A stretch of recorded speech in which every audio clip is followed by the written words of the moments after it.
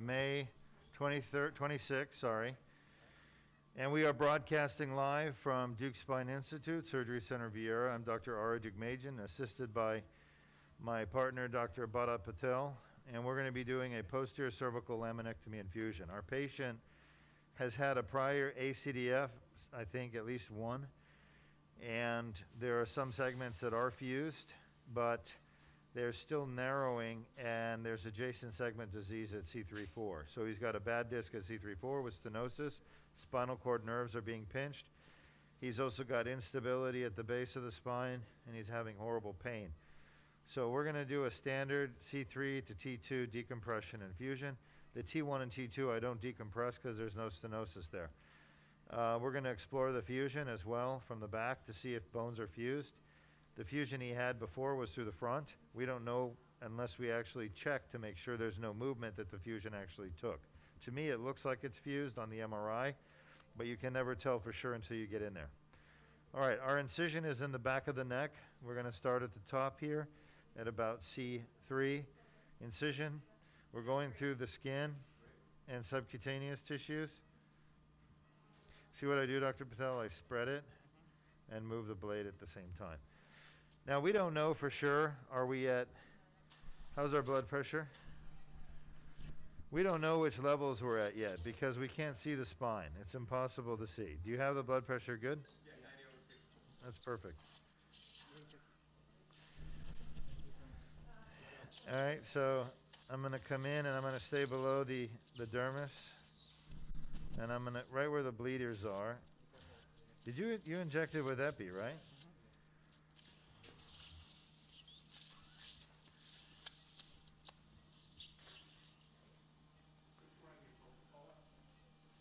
I'm sorry?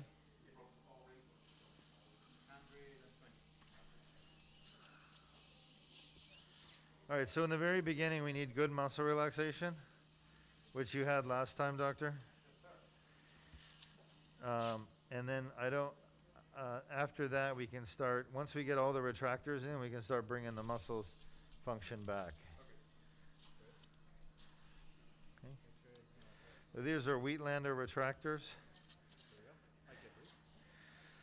And I don't know if I'll be able to get it in yet at the top. I guess a little bit. All right. What I'm using is a bovie or hot knife. It sends electricity through the body to a grounding pad located on the patient's thigh. And that electricity actually coagulates or cooks. We don't like you to use the word cook because it doesn't seem right in a human being. But that's truly what's happening, is the tissues are being seared. And by searing them, we're basically stopping any bleeding that would otherwise be happening as we cut through the tissue. Because all of the tissues in your body have a blood supply except for a couple. The cornea or lens, actually the lens is one of them, and the spinal disc, the inside of the spinal disc is another one. Can you think of any other, Dr. Patel? I think those are the two main ones. So those tissues get the meniscus in the knee. Okay, I didn't know that, but Dr. Patel informs me that meniscus in the knee doesn't get a blood supply either.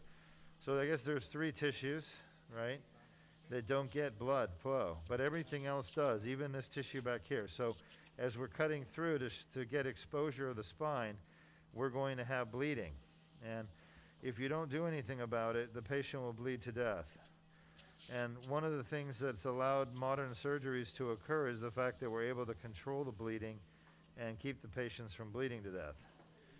Otherwise, there's no point in doing surgery because you're just going to end up, you know, taking away one problem but giving the patient a whole new problem. So hemostasis or control of bleeding is a very important component of being able to do our surgeries successfully, and some surgeons are less successful and they end up having to transfuse their patients with blood from somebody else or allocated blood from that patient. But at Deuk Spine Institute, we don't do any blood transfusions. We don't need to. We keep our bleeding low by controlling the blood pressure and by using good hemostatic technique during surgery by using things like the Bovie, okay? And the bipolar, which you'll see later. And then, of course, gel foam and thrombin. And then bone wax, should it be needed. So what I'm feeling for are the spinous processes. To do this surgery successfully, we have to come down right in the middle on top of the spinous process. We got too much muscle contraction? I can feel the spinous processes, they're deep. This patient has a very muscular neck. Now notice here there's muscle, right? When I hit it, it contracts with electricity. That's how muscles work. But just to the medial point of it, or midline, moving towards Dr. Patel's side, there is no muscle. It's just fascia. So you want to stay out of the muscle when you're doing this surgery. You want to stay just between the two muscles. And when I give it a little bit of Bovie, which is electricity, basically, you can see the muscles jumping. This is probably C7 here to T1, spinous process. It's very prominent. You want to feel that, Dr. Patel? So that's probably either C7 or T1, which means we're pretty close down here. I can use the cut mode on the Bovie to cut through the epidermis and dermis. That's the top button. It's called cut. The coag mode, you don't want to ever put it on the skin because you'll create a scar there and it won't heal properly. So you avoid the coag mode anywhere near the skin. You use it deep to the skin. All right, so I'm going to tell you that this surgery you're watching is a posterior cervical. It's basically surgery on someone's neck. And what we're treating is a herniated disc causing narrowing, pinching nerves, along with instability or pain that's severe in this patient. We've been treating this patient with other methods that haven't worked. And they've had several prior fusions, not done by me. I don't believe I did his original fusion, someone else did. And from what I can tell, the fusions look pretty good on the MRI, but MRIs are not that good at telling if prior surgery was done properly. Being in here, I can actually get some information that will tell me by actually checking the bones and seeing if they wobble and move inappropriately. Okay? All right, I feel the posterior elements, the spinous processes, is what I want to feel. Let me see a cob. So we've done our beginning of our exposure. The exposure is where we, as surgeons, kind of show the part of the body we have to fix, which in this case is the cervical spine, as I mentioned earlier. And we're going through the back because this patient needs a long segment fusion. He needs multiple levels fused at above and below his prior surgery infusions. And so it's not something we can do through the front very easily. It's very difficult to do through the front. And he's had prior surgery in the front, so there's a lot of scar tissue up there. And if I go through the front, there's a very good chance that we're going to hurt something while we're in there. Can you all see this, what I'm doing here, Sean? Yes, we can. All right, so I'm actually peeling the muscle. This is the muscle right here. I'm peeling it off the spinous process, but not damaging the muscle. If you actually pull on the muscle gently, you see little fibers right there attaching the muscle to the periosteum on the bone. Those are called Sharpie fibers, and that's what I'm cutting through is the Sharpie fiber. So I'm not actually damaging the muscle. I'm cutting the attachment of the muscle to the spine. Sharpie fibers. Now, he's never going to miss his Sharpie fibers.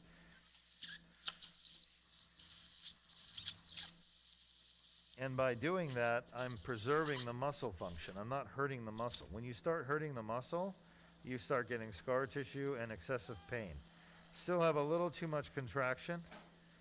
I'd say a little bit more of the muscle relaxer, if we can. Now, I like to bend my Bovie tip, all right, bend it in towards the spinous process and lamina I'm working on. In this case, the spinous process and lamina I'm working on is on my side. So I'm going to bend it away from me towards Dr. Patel, who's holding the suckers. Once again, we want to, if we identify bleeding, we want to stop it immediately. And there's always going to be bleeding in the back of the cervical spine between the two spinous processes, okay? That's where blood vessels move between from one side to the other. We call them collateral circulation.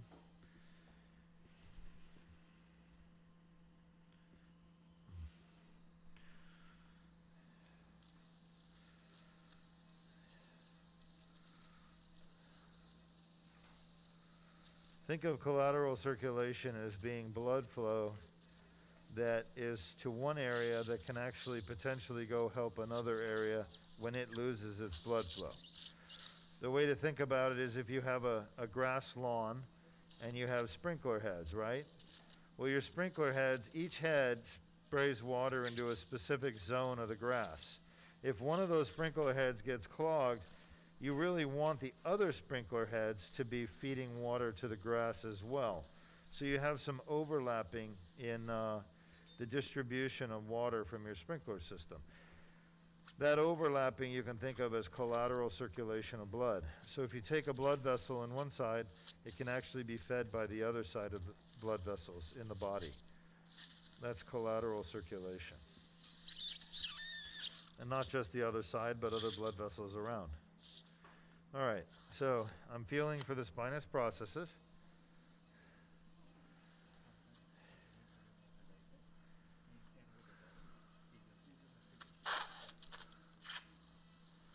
A bit of an unusual spinous process here. Now, he's not had surgery on the back of his neck before, so this is a bit of an unusual finding. It's either an extremely short spinous process or it was injured in trauma. And this is right around C7T1. A lot of scar tissue here too, which indicates trauma or inflammation from the past. So this, I don't remember his history if he had a motor vehicle accident or a slip and fall, but this is definitely not normal. There's been some injury to the posterior elements here. See that? So it's not uncommon for people to have injuries to their posterior elements. Let's see where it's bleeding from. The other thing about getting into muscle, folks, is it bleeds. And it can bleed a lot. Nice job, Dr. Patel. We're not in the muscle right there, but man, there is definitely something abnormal here about his posterior elements.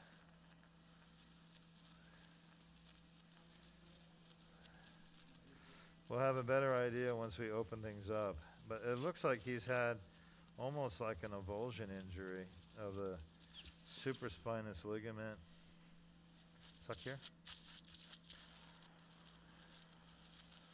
He has an extremely short spinous process, and there's a lot of blood vessels in this area, more than normal, which tells me that there's been extra blood flow here at some point. And that extra blood flow could be related to trauma, most likely, since there's no tumor. There's no tumor here that I can see. So the kind of things that bring extra blood flow are tumors, because they grow so fast they need more blood. They call for more blood to the body, and the body provides it, unfortunately. The other thing that creates more need for blood flow is inflammation. Far more common than tumors is inflammation. And this patient definitely has inflammation. That's kind of the crux of his problem. He has an inflammatory condition called osteoarthritis. You see the muscle here, right? Normally the muscle belly comes up to the top of the spinous process.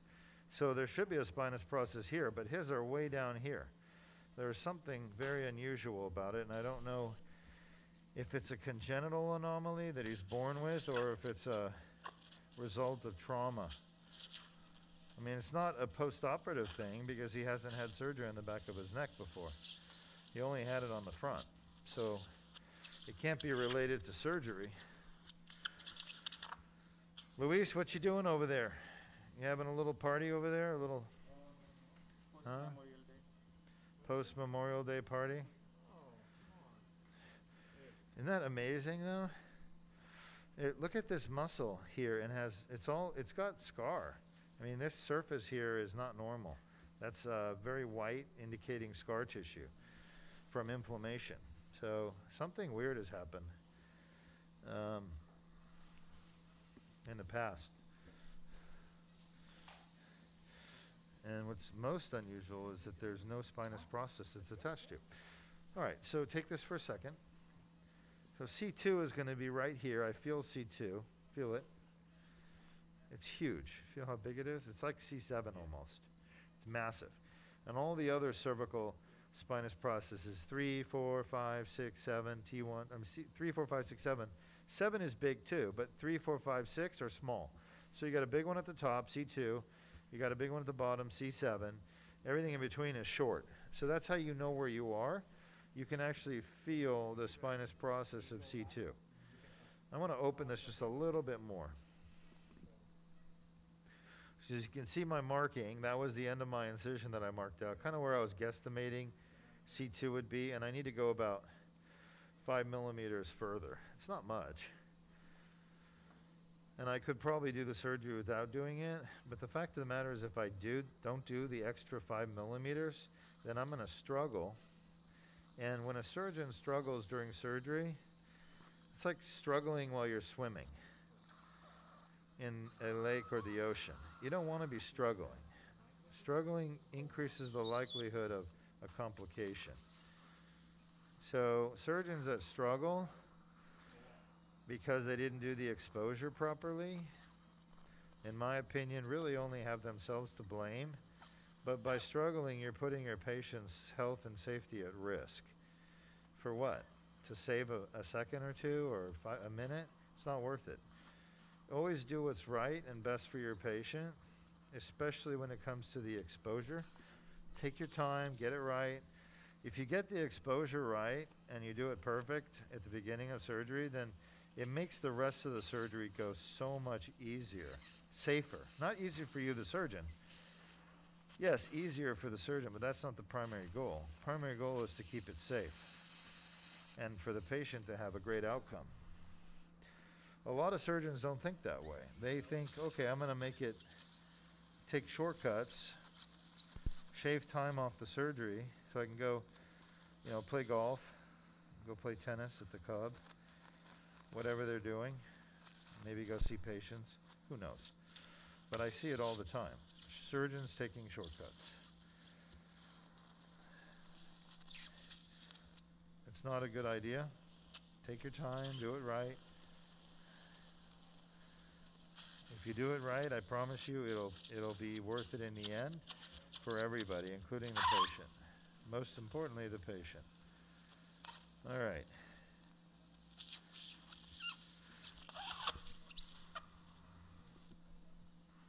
Suck, please.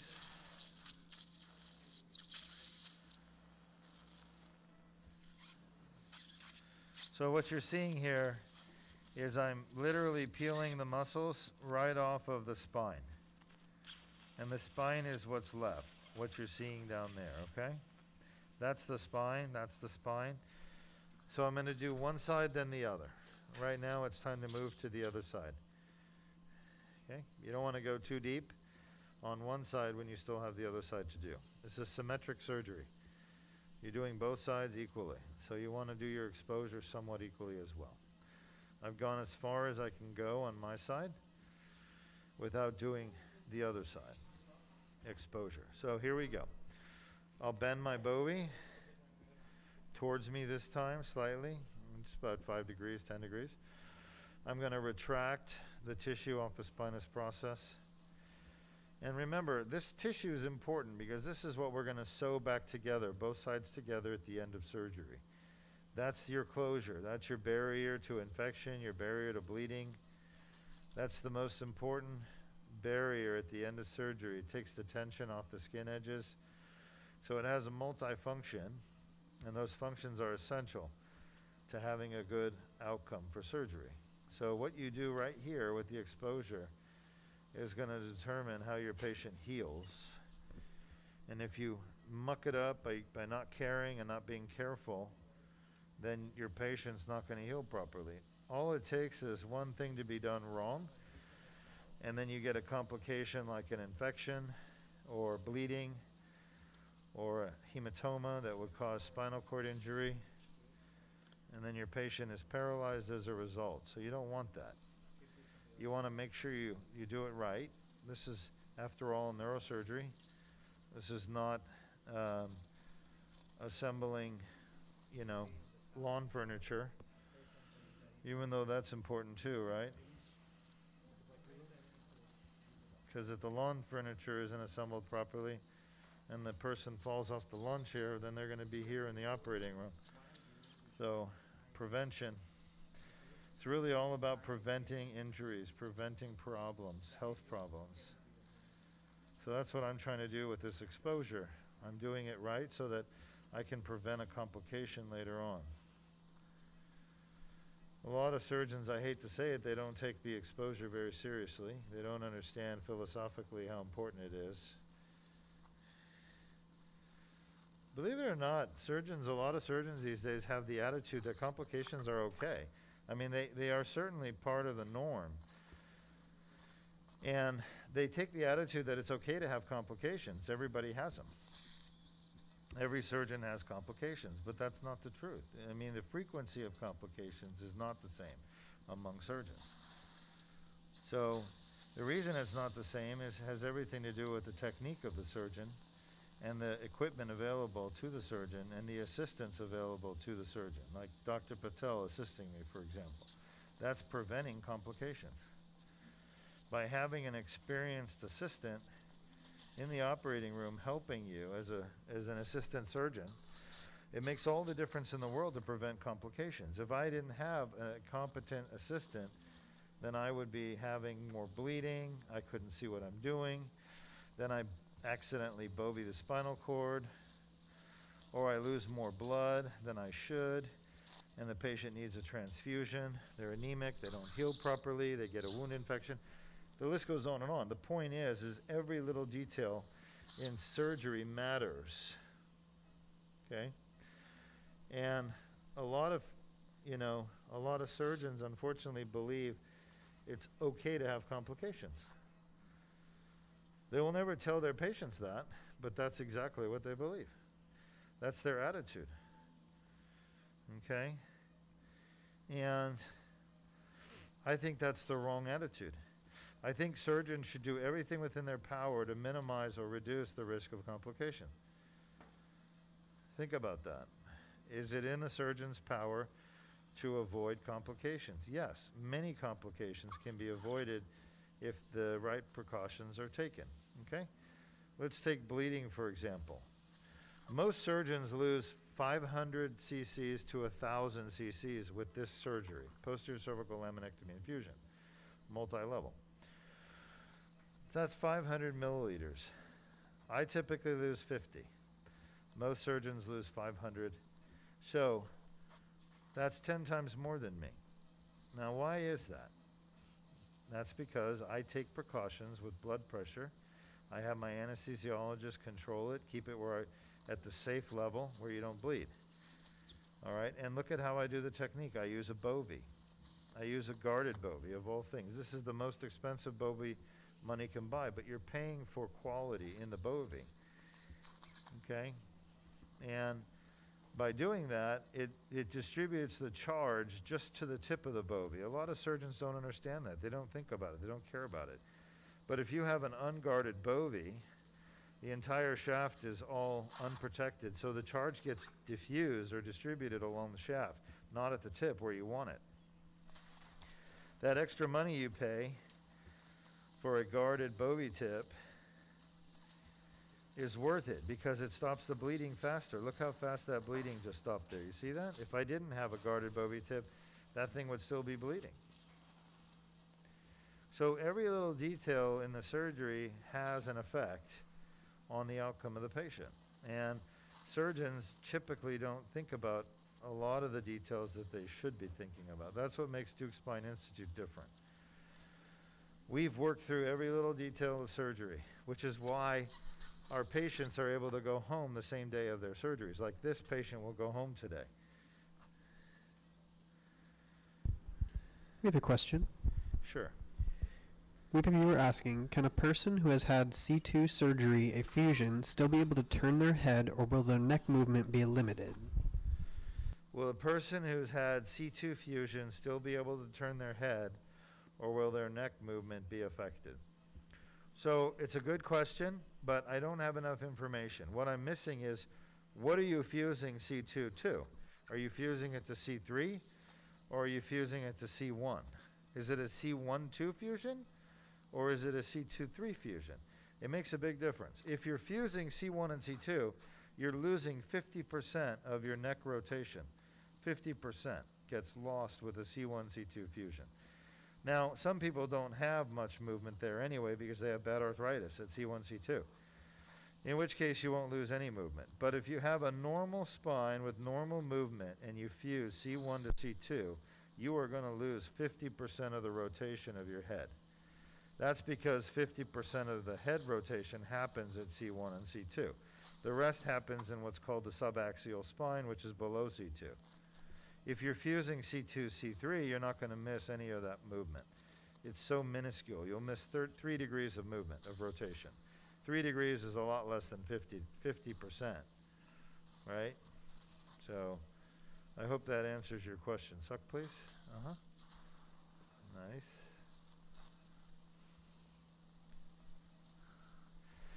This patient's not having a C2-3 fusion, in case you were wondering. This patient's having a C3 to below fusion, which is very different.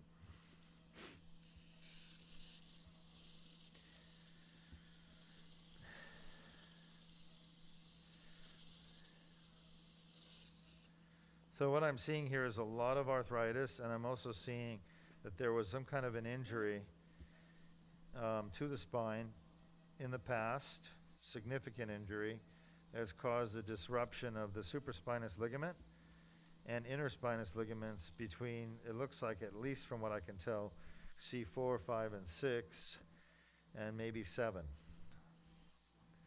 So it's probably a traumatic injury in the past, like a whiplash or a fall or a car accident that tore those ligaments. And this poor patient has had instability as a result with multiple fusions over the years.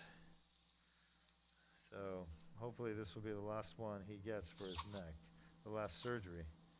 There will be nothing else really to fuse. We have another question. Sure.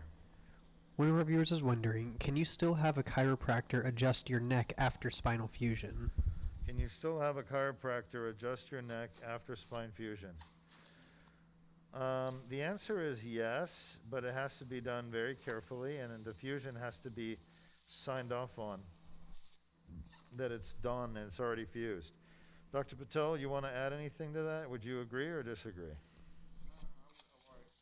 Dr. Patel says avoid the chiropractic manipulation after a fusion, but are you talking about cracking the neck, he's asking, or are you talking about like manipulation, you know, gentle manipulation? I guess it depends on the technique the chiropractor is using. So I guess what Dr. Patel and I are saying may be the same thing. If you have a chiropractor who knows what they're doing and knows what to avoid, certain movements, then yes, you can go to the chiropractor. But if your chiropractor doesn't know specifically what to avoid in terms of movements, then don't go, because it's more dangerous for you. I was basing my answer on the assumption the chiropractor knows what they're doing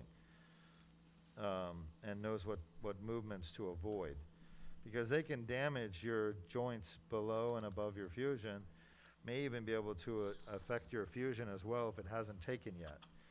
Fusions take about 3 to 6 months to fully heal and become solid, minimum 3 to 6 months, sometimes longer. All right, we're ready for the deep retractors. Let's go with the cerebellar. Thank you. So my answer of yes, it's okay to go to chiropractor is based on assuming the chiropractor knows what they're doing and knows what to avoid certain movements.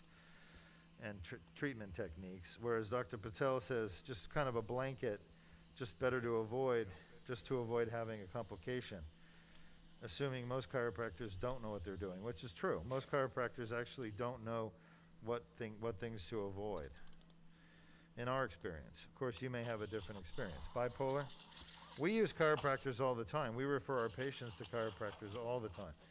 We think chiropractors are very important. Let him do it.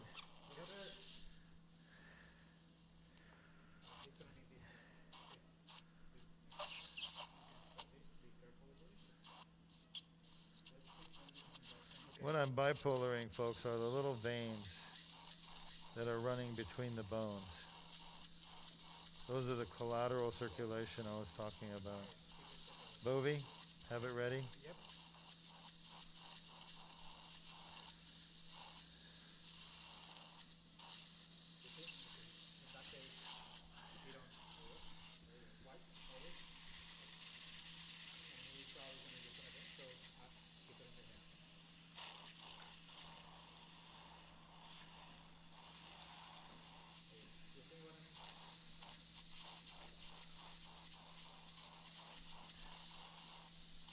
What's bleeding are these little veins here running between the vertebrae.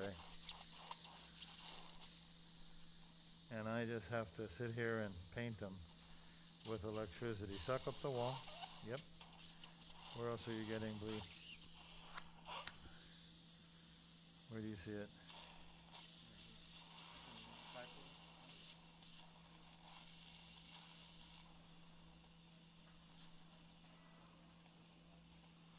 Suck, please. Suck up here. Show me. Don't suck the clots off. Can you guys see okay, Sean? Yes, we can. All right. Don't suck the clots. Go ahead and clean up that down there.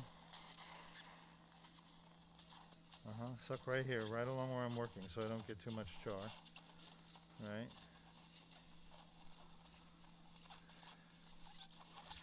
There's always a lot of veins down here by T1 and T2.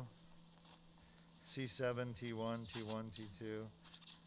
I'm sure there's more down below as well, but there's always a lot of circulation of blood down here, a lot of blood vessels. Show me. That's where you're going to get most of your bleeding, by the way, if you're doing these types of surgeries as a surgeon. It's going to happen down at C7, T1, T1, T2. Again, staying on the bones. That's what the Bovie scratch pad is for, is getting rid of the char, okay? You want to minimize that, but sometimes, suck please. Suck the blood, yep. The char is really just blood clot, sitting on top of your Bovie cooking. Suck please.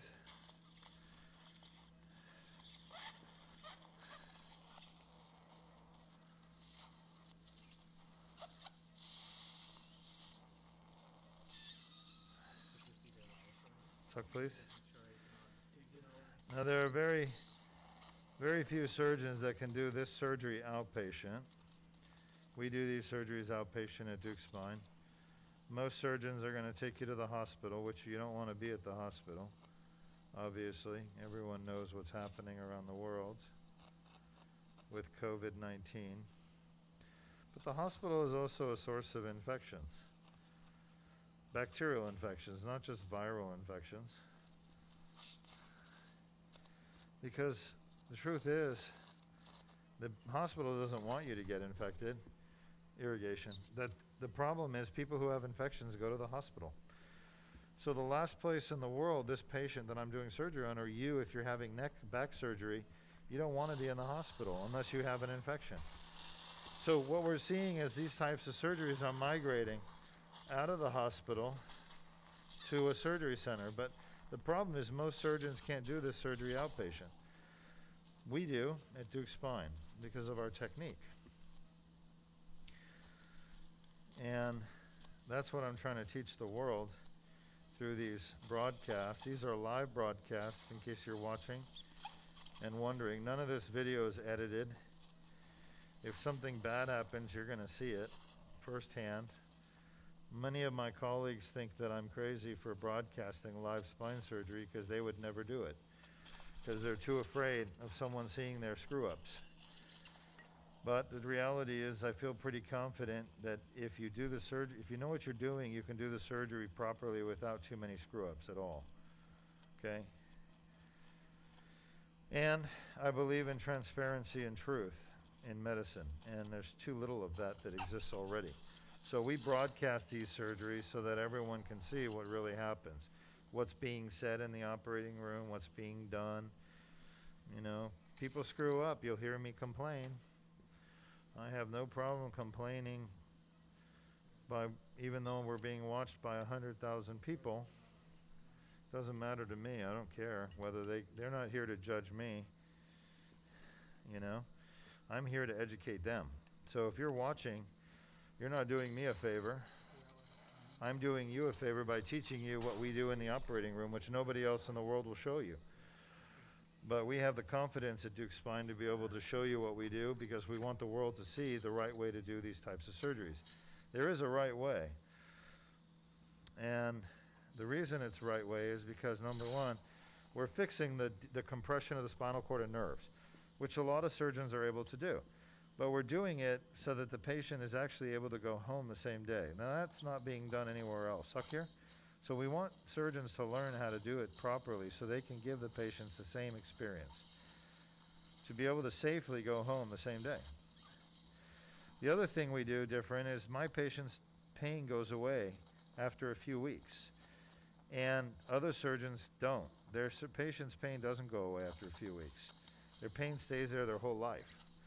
I travel the whole world trying to solve that problem, because in the very beginning, I've been doing this for 22 years. My patients that had this surgery, Dr. Patel might remember, they had horrible, horrible pain forever, for like years after the surgery. I traveled the world meeting with the best spine surgeons in the world saying, how do you keep your patients from having pain after this particular surgery, posterior cervical laminectomy fusion? They all laughed and said, it's impossible. Their patient's going to have horrible pain the rest of their life from the surgery. And to me, that wasn't a satisfactory answer. So then I started to ask not surgeons, but therapists. And I said, why do these people have pain afterwards? They said, the muscles. The muscles scar, the muscles get, pain from the inflammation in the muscle from the surgery, and alignment. Alignment, what does alignment mean? It means the curve of the spine. So these other surgeons are not putting the spine in proper alignment, and they're not respecting the muscles properly. So I changed the way I did surgery, changed my technique completely, revolutionized it, and doing so, I was able to keep people from having permanent pain in their neck after these surgeries. I don't know anyone else that's been able to do that. That's why I'm sharing this technique, because I want other surgeons to be able to give their patients the same experience around the world. And I know long after I'm dead and gone that these videos will be available for others to watch and learn from and study my technique. Remember, I'm right on the bone here. So now remember, I told you a lot of blood vessels in there between the spinous processes. There's one spinous process, there's another. So I always start by coagulating. It's a technique that I developed.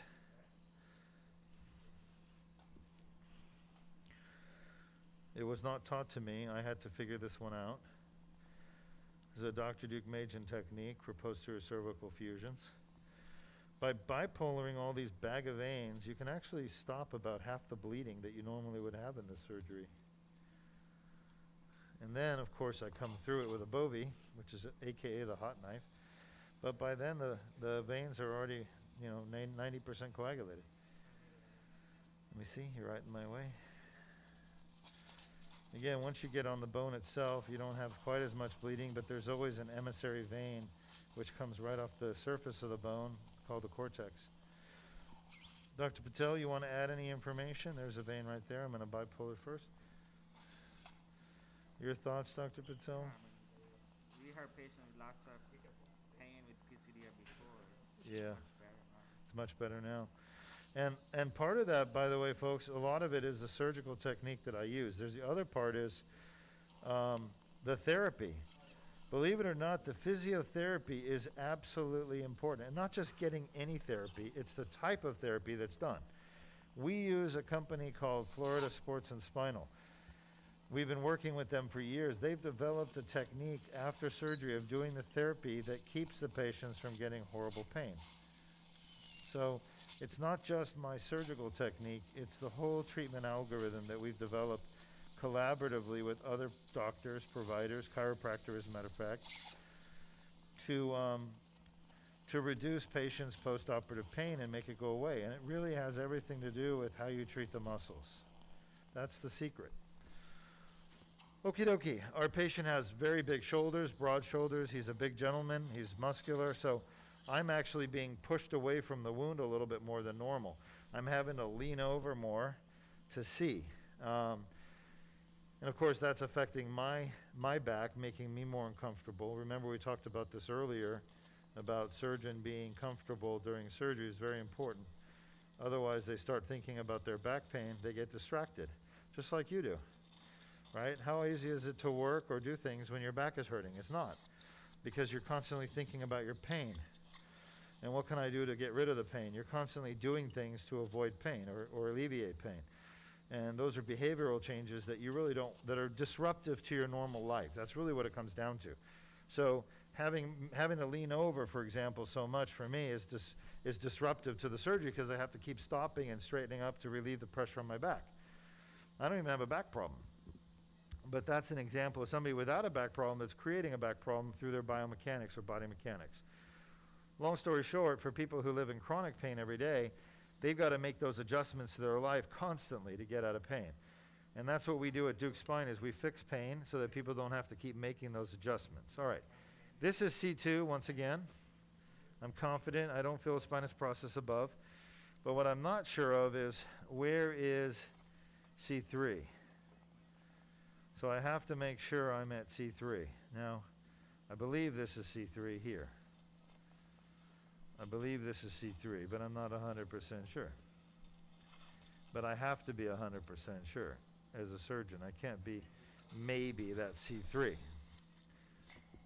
So before I do my real bone work and start my really the major part of the surgery that I came here for, which is our decompression and then our exploration of fusion, I got to know where C3 is. So I think that's C3. I'm 95% sure at this point because I don't see another lamina between C2 and C3. There's always veins here. It's a dangerous area because you got your brainstem right there. Not your brainstem as the surgeon, but the patient's brainstem. Obviously, you got to get used to my southern way of speaking. Or maybe it's a West Coast way of speaking. I don't know. Any more questions from our watchers? Not currently. All right, so I'll talk a little more since you all love hearing me talk. So Deuk Spine Institute has a Facebook group that you can go to, join. We don't turn anyone away. And you can actually ask questions, get answers. And you can get answers from other people in the community or from the surgeons and doctors at Deuk Spine Institute. It's called Spine Surgery Support Group. You don't have to be having spine surgery to use it. If you got back pain, neck pain, or know somebody with back or neck pain, ask to join and ask questions. We like answering questions. All right. So if that's 3, this is 4, 5, 6, 7, T1. So we need to go a little bit further south.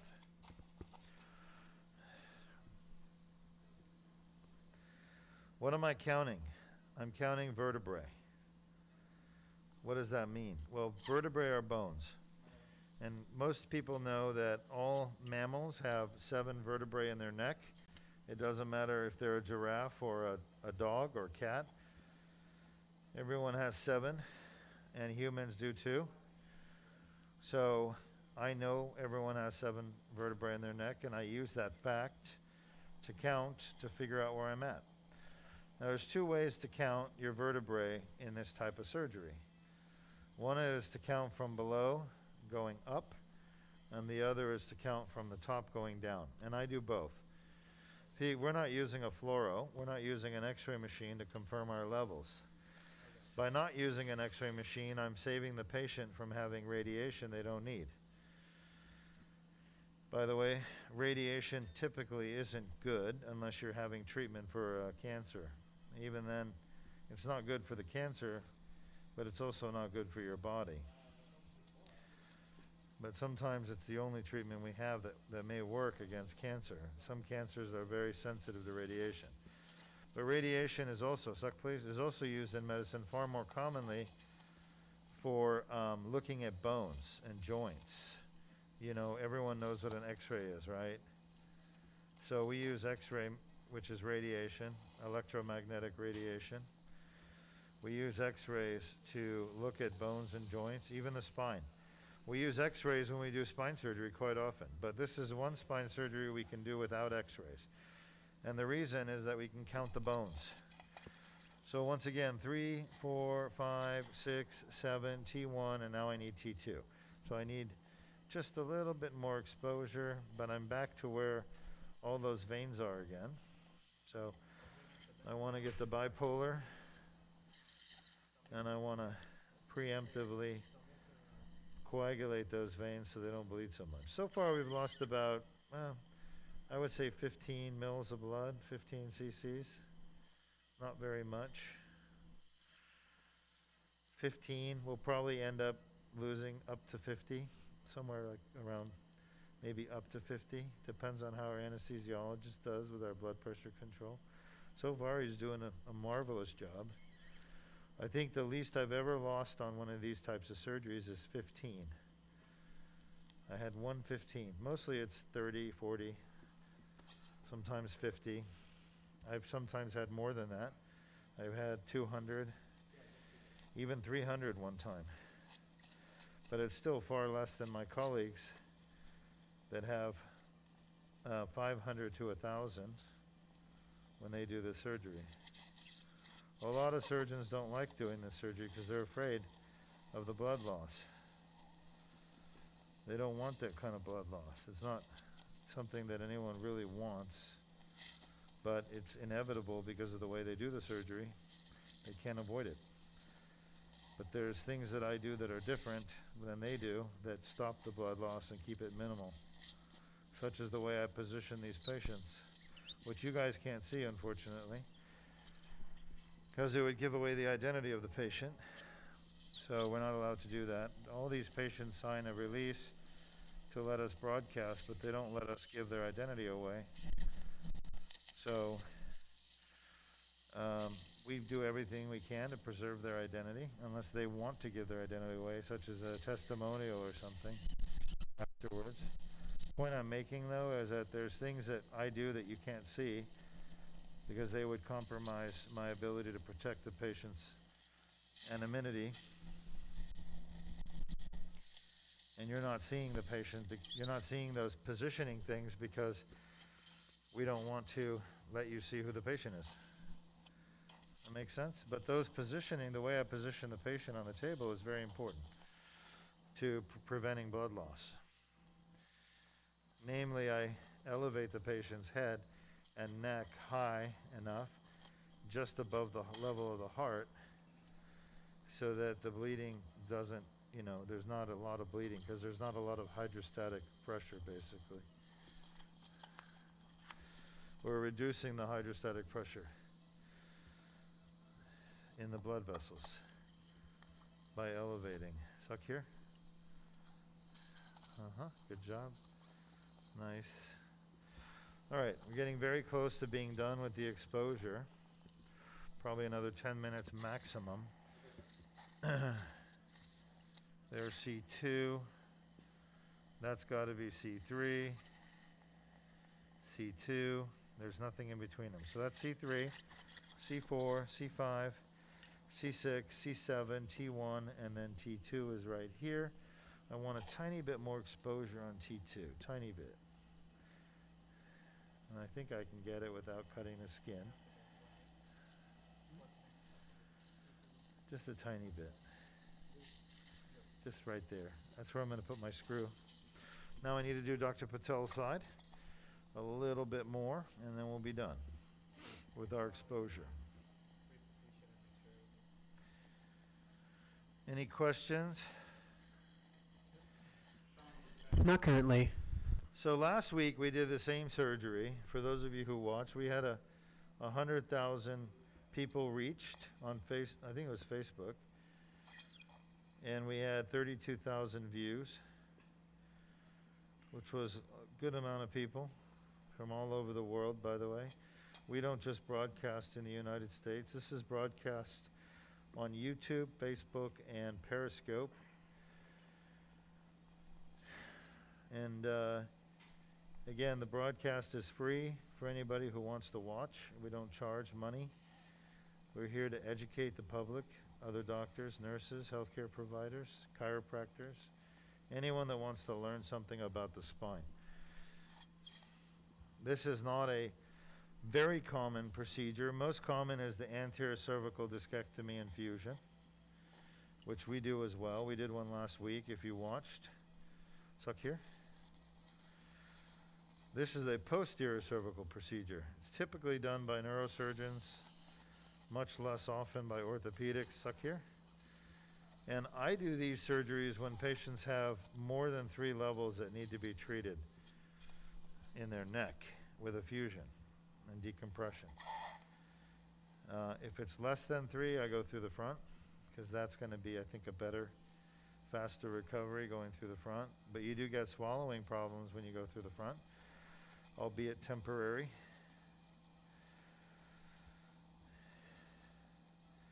This is a more aggressive type surgery reserved for people who have more disease, in my opinion. And this patient has had, as I said before, their whole neck basically is affected, their whole spine. I didn't do their original surgery. Somebody else did. I don't know how many surgeries have they had on the front? Does anybody know? Is this their, have they had 2?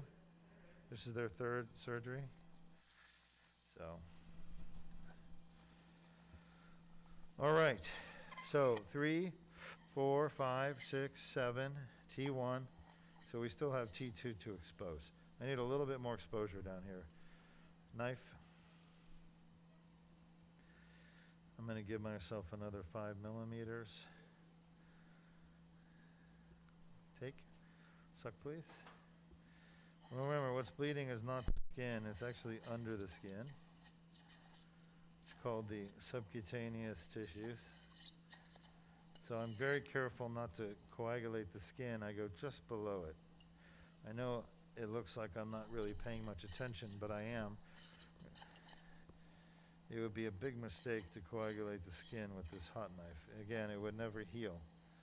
You would guarantee an infection, basically, to the patient, because that part of the skin would stay open and let bacteria in. So as a surgeon, don't ever coagulate with a bovie the skin, or a bipolar for that matter. Bipolar is what I'm using now. Bi is 2 in Latin. Pol means tips, 2 tips. And you can see it's called a bipolar. It actually sends the charge between the 2 tips. So it cooks whatever's between the 2 tips, whereas the bovie, the other instrument, cooks anything close to it and sends the charge through the body down to the patient's thigh, or wherever you put their pad, their bovie pad. We put it on the thigh. During these surgeries, we do monitoring of the nerves and spinal cord. It's called intraoperative neurophysiological monitoring. We have, I believe, a neurologist. Is that correct? Suck, please. A neurologist who's monitoring all the waveforms, the electrical signals, or waveforms, we call them. Electrical signals are converted to waveforms, digital waveforms, and they're monitoring all those waveforms during surgery. Let me see here. We are just about done. I need about 2 more minutes on the exposure. Suck here. A lot of juice. Right here. Lean forward and suck backwards towards you. Yeah. There's the transverse process. T1.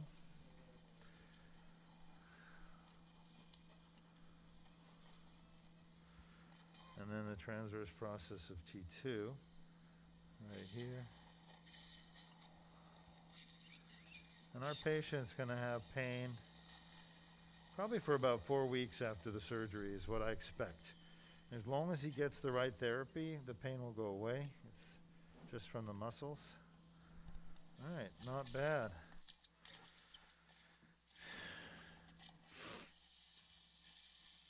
Let him do some passing. All right. Yeah. So, Bobby.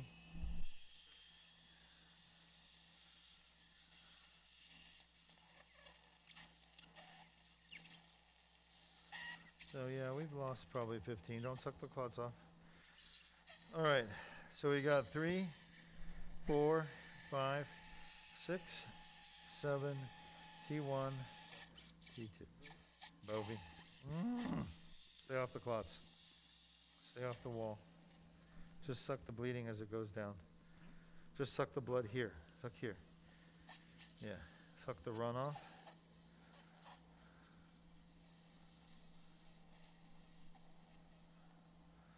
All right. At this point, I've gone as wide as I want to. I go right to the end of the lateral mass. And we've got the exposure we want. I'm looking at the fusion. I'm going to explore it. And that's going to be, that's C3-4. That's not fused. C4-5. Looks pretty good. 5-6.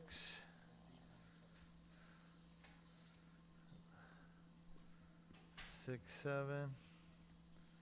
Obviously 7-1. All right.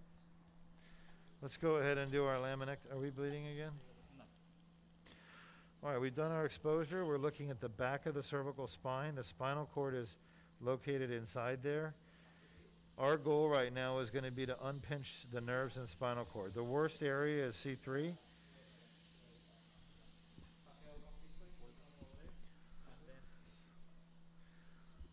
We're going to do C3-4, and I'm debating if I should do any other levels for the decompression. All right, so again, this is our osteotomy. We cut through the bone. There's C2. I'm sure that's C2. I can feel it. There's no C1 arch. I mean, no C1 spinous process, just an arch. Again, you want to cut in the right place. So this is the lateral mass. I can see that. So I want to cut right medial to the lateral mass. If you go further lateral than that, you're going to get into the lateral mass and compromise your screws, your fixation points. Plus you can get into the arteries, the vertebral artery, become very messy.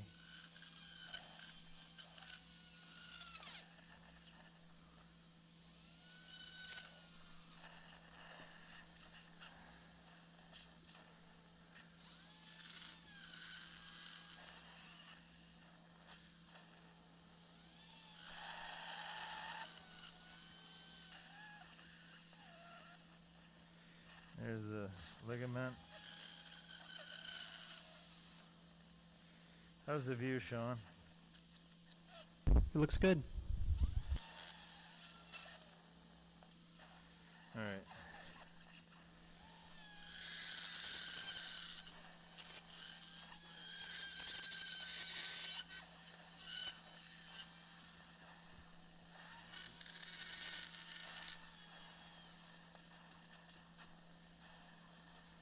A lot of scar tissue right along the dura in the epidural space. This patient's had a lot of inflammation going on in their neck for a long time.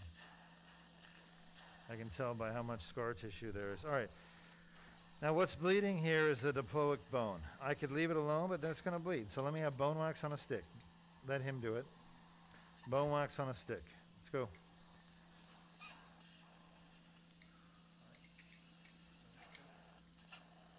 So I'm waxing the laminar edge. Okay? And I'm going to do that at C3 and C4 where I made my osteotomies. Let's see. Suck here. See if it's bleeding still. That's epidural bleeding right there. The bone wax won't stop that. Actually, I can wax this edge up here, which is bleeding a little bit, but then it would affect my bone graft, so I'm not going to do that. Okay. Here, I'm going to go to the other side. And I'm pretty sure that's it. There's no real significant stenosis at the other levels that were fused. I don't see any evidence of instability. The fusion looks good. I don't see any evidence of foraminal stenosis there. Let's see, 2, 3, 4, 5, 6, 7.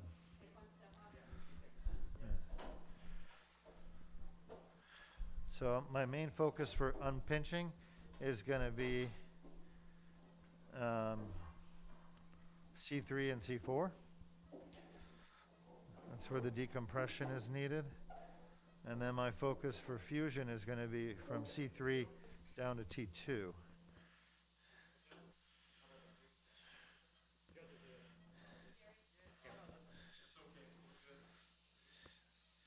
Suck for me, please.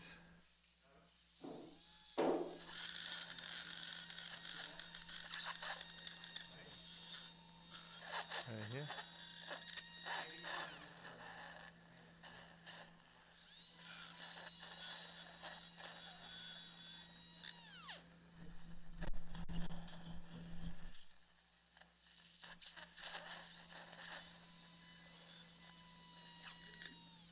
Huh?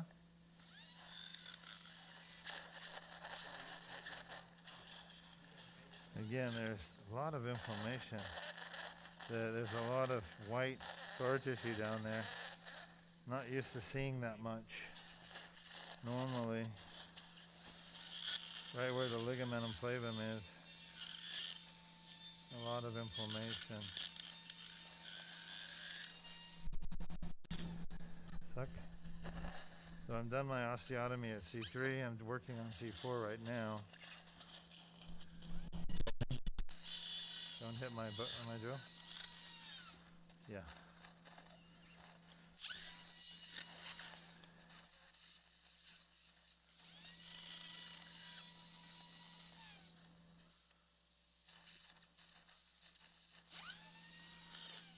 You got nice bone though, you know? Nice bone.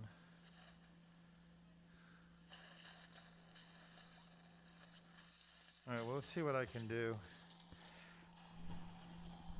What's that for? I need the scissor first.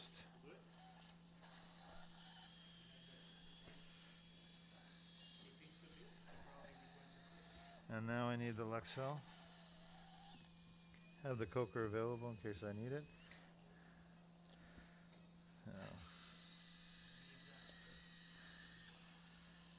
I probably need the coker.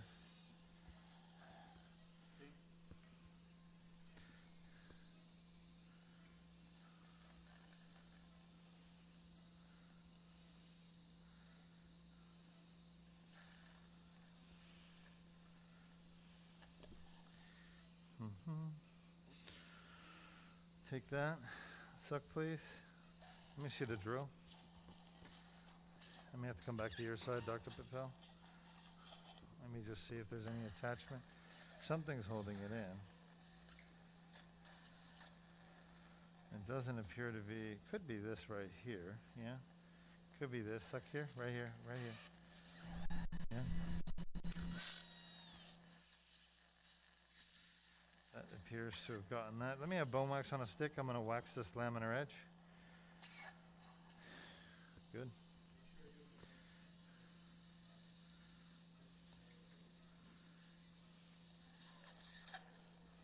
That's good.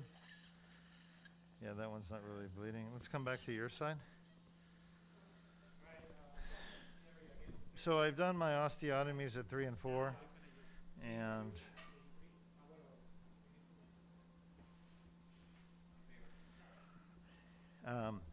I'm trying to remove the lamina and spinous process of C3 and C4, but C3 is stuck still, so there's clearly still an attachment I need to release. I tried, you know, sometimes when you drill and you get it real thin, you can snap it, Of course.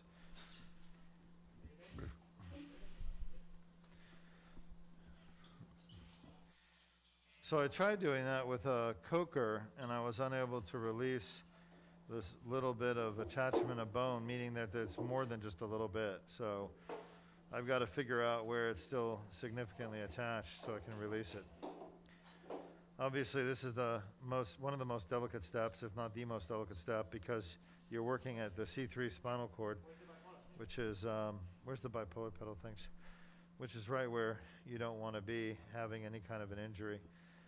So remember, the spinal cord is literally right where I'm working. I'm unpinching the spinal cord. That's my goal here, because it's being pinched and damage is being done. And the goal of the surgery is to unpinch the spinal cord. I feel attachment here. Suck here. Let me have a sucker. I think that's where it's still attached, right there. That looks like the top of the lamina. That looks like the top. So what happens in this condition, folks, is that the bone will actually sublux. What that means is that this lamina up here will go underneath the C2 lamina as the spine collapses. Coker. So it gets really difficult to remove that piece of bone so I can free up the lamina, because essentially, there it is. There's a ligamentum flavum. And they're very short. Look how short these spinous processes are. There's something wrong. Something happened. Compare them to the other ones. Look how tall this one is. It's about a third of the size. Well, there's the spinal cord. It's freed up.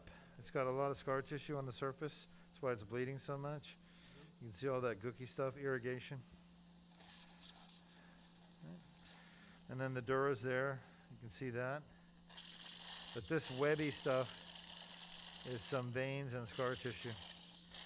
All right, I'm happy with that. Let's go with the foraminotomy. Remember, no pressure on the cord. Let me have a Kerrison 2. Let him do it. Kerrison 2. It's either a Kerrison 2 or a Kerrison 3 that I'll need.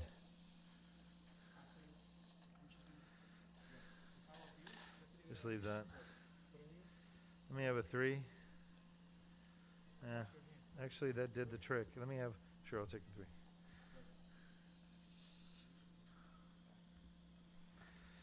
Luis has always been a great teacher.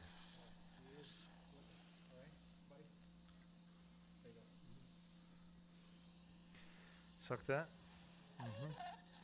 All right, that's good. Gel foam. Nice job. Don't just hand it. You got to put it in my hand the right way. No, if you're, yeah. You should always handle these things there and put it in my hand the right way. There you go. Okay? That's what you do.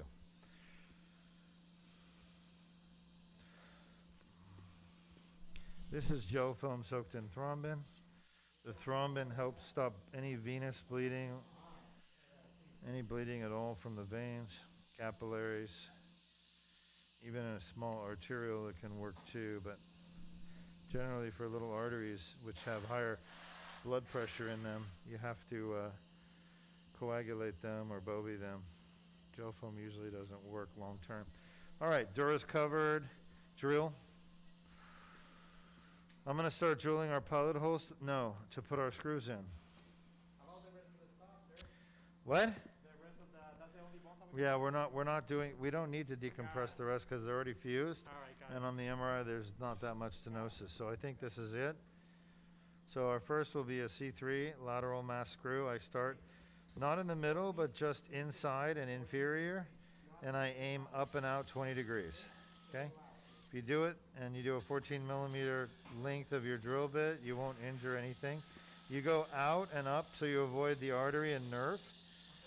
And then I'm going to put one fixation point in the middle of the fusion. Okay? And then I'm going to put one at T1.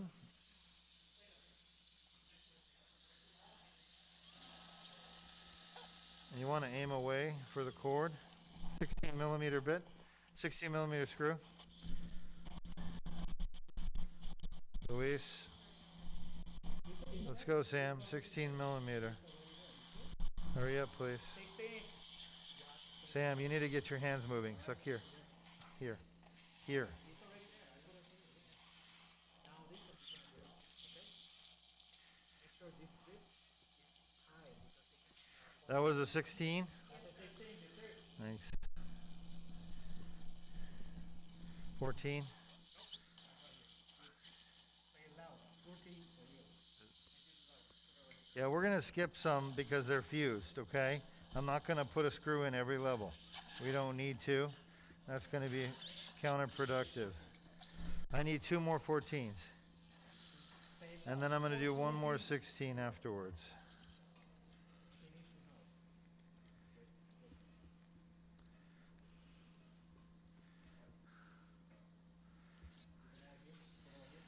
$14. 14. Let's go, Sam. This is not hard stuff to do.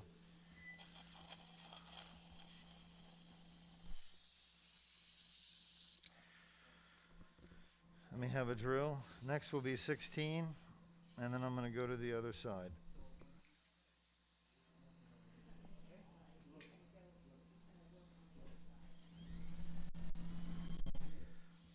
$16.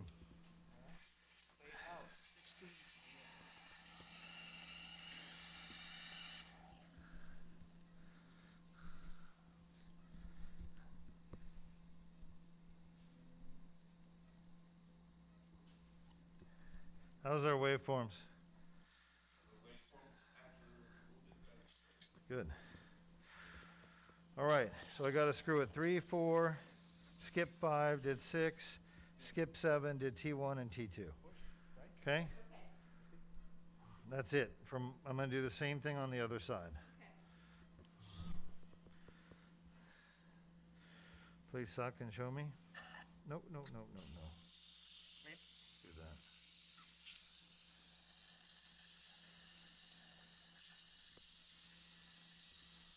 There's 3.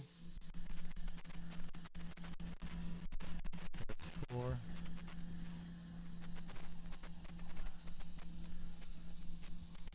There's 6.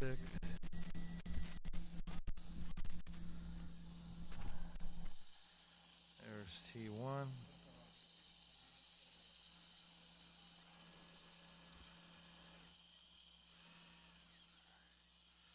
And I'll do T2 since I'm here. And we need to do it anyway.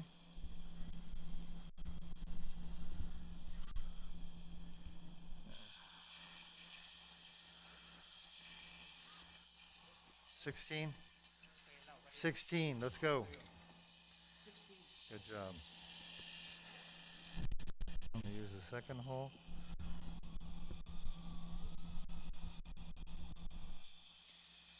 Gel foam. Actually, bone wax.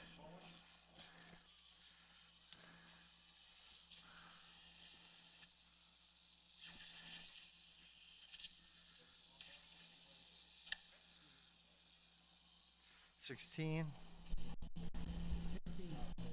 The 16s always seem to bleed more, which is your T1 and T2 holes. And pedicle screws rather than lateral mass. What? No, I think it's that they're in the pedicle of T1. Yep. 14. The other ones are lateral mass. They're not really pedicles, and lateral masses are affected by sclerosis, you know, biomechanical forces. So you get a hyperplasia of the cortical bone or hypertrophy of the cortical bone. 14.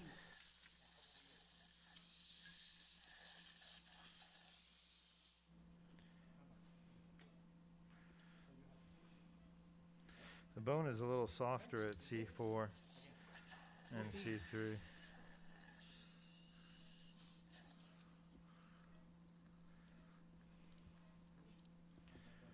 All right, pretty much done here. We need 30 minutes. We'll be done. Doctor? Doctor?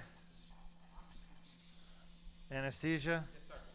We'll be done in 30 minutes. We should have everything bandaged on in 30 minutes or less. 25 to 30 minutes. Okay. So gel foam, as Dr. Patel said. Come on, needle holder. J-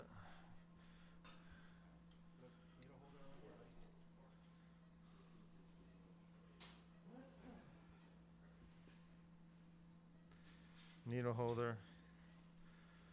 Let's get the rod temp, move that out. Let's get the rod template.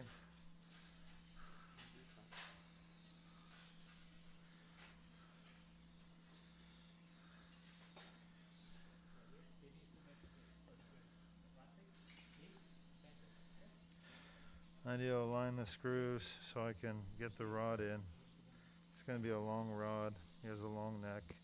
So even though he's a tall patient, you know, his neck is longer than everyone else's, but he has the same number of vertebrae. So we still have only 7 vertebrae in the neck and the cervical spine. Okay, rod.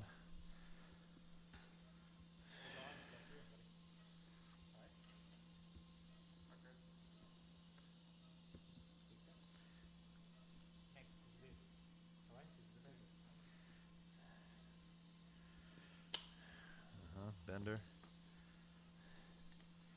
Next is going to be the needle holder. Get it ready.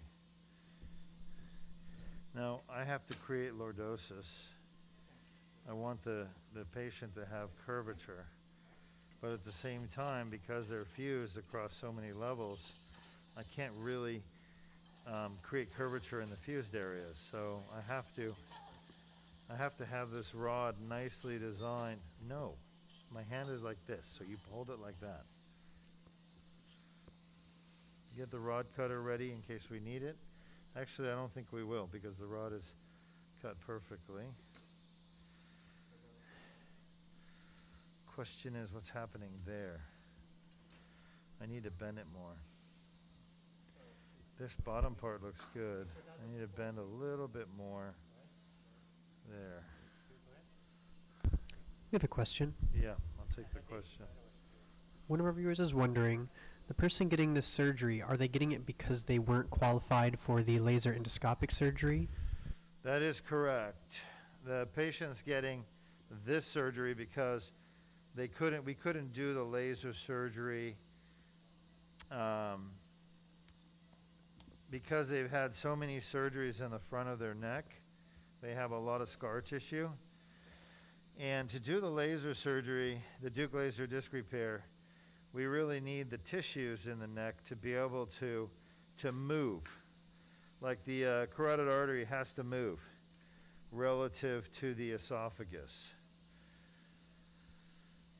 And if I can't get them to spread apart, then I can't put a needle between them and I can't put my instrument between them. Why am I getting some spontaneous bleeding? How's our blood pressure? 95 over 47. All right.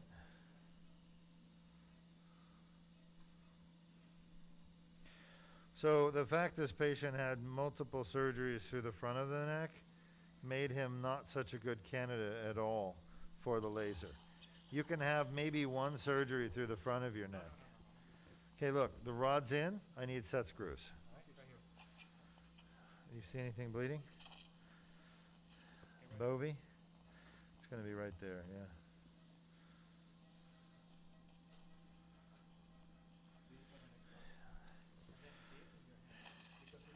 I won't do a laser surgery on a patient that puts the patient at significant risk of having a serious complication. So, in over 1,000 Deuk laser disc repair endoscopic surgeries done on the neck and back, I've had 0 complications to date. Nobody's been paralyzed, nobody's been killed, no vascular injuries, no blood vessel injuries, no hematomas, none of that stuff. And I want to keep it that way. So if somebody is high risk for having a complication from a surgical technique that I'm using, I won't do that surgical technique. I'll find a safer surgical technique, or I won't do the surgery if the risks outweigh the benefits, in my opinion. Patients get to make those choices too. Came off. Pick up.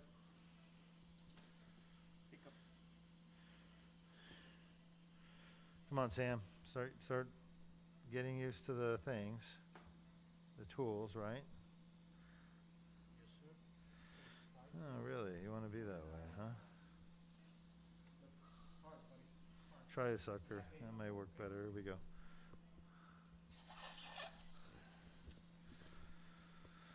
So I'm trying to persuade the rod to the screw. In other words, I'm pulling the spine back just ever so slightly right here at C3 because I want to give this patient lordosis. I want to give them the proper curve. I'm not able to engage for some reason. I'm not sure why. It's unusual because there isn't that much that needs to be brought together. So it's unusual that it's not engaging. I think this persuader is just not very good. Well, I think I might have finally gotten it. It's just, I don't know, is it an old one or something? Let me try again with the persuader. Same persuader? Yeah. I mean, I may have to go to the other one.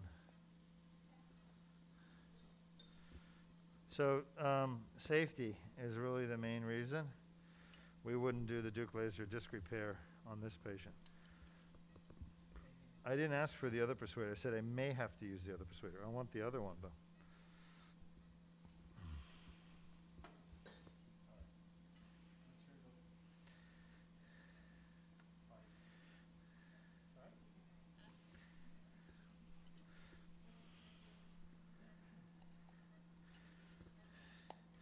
It becomes a safety issue.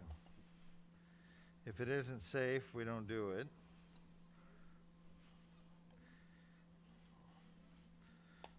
I've had to cancel the Deuk laser disc repair once or twice because of safety issues. Whether the patient's blood pressure is too high. This set screw is not engaging.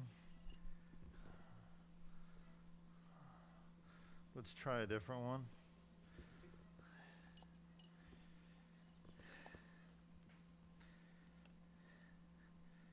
This one is. That one I think was defective. Okay. So let's make sure I don't get charged for it. Or the patient, I should say, doesn't get charged for it. All right. Good. Some with the buttress threads at the end. I don't know. That's all right. I don't hold you accountable for each and every one, but your company just, you know, does do the right thing. And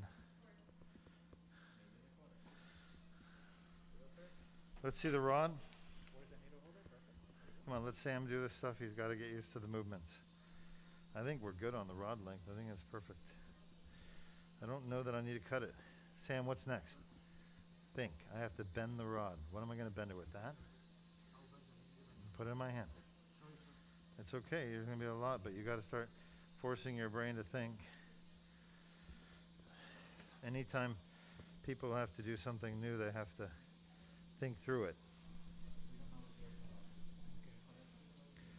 Luis is like your backup brain, but you got to be using your brain to solve these problems. Okay? Yep. Right, Dr. Patel? If you don't use it, you lose it. We have a question. Yes. One of our viewers is wondering, have you ever heard of Coflex implants and have you ever used them? Coflex. Yes, I've heard of Coflex. Coflex for sure. Have I used it? Yes, I have. I'm not sure if there's another question there. I don't use it anymore. I feel that sometimes it's not appropriate to use depending on the patient's angulation of their spine. The Coflex device can actually cause, in my opinion, in some people, abnormal angulation that you don't want. So, I'm not saying it's a bad device.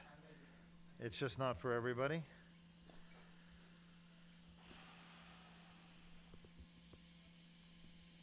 I don't know if I answered your question or not, but if you have a follow-up question, I'd be happy to answer it.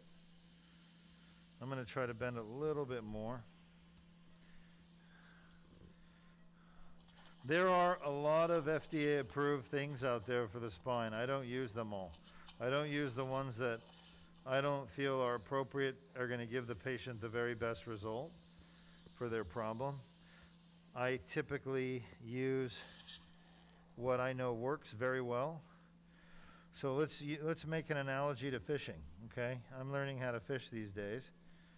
I'm a terrible fisherman. I know nothing about it, but I'm learning.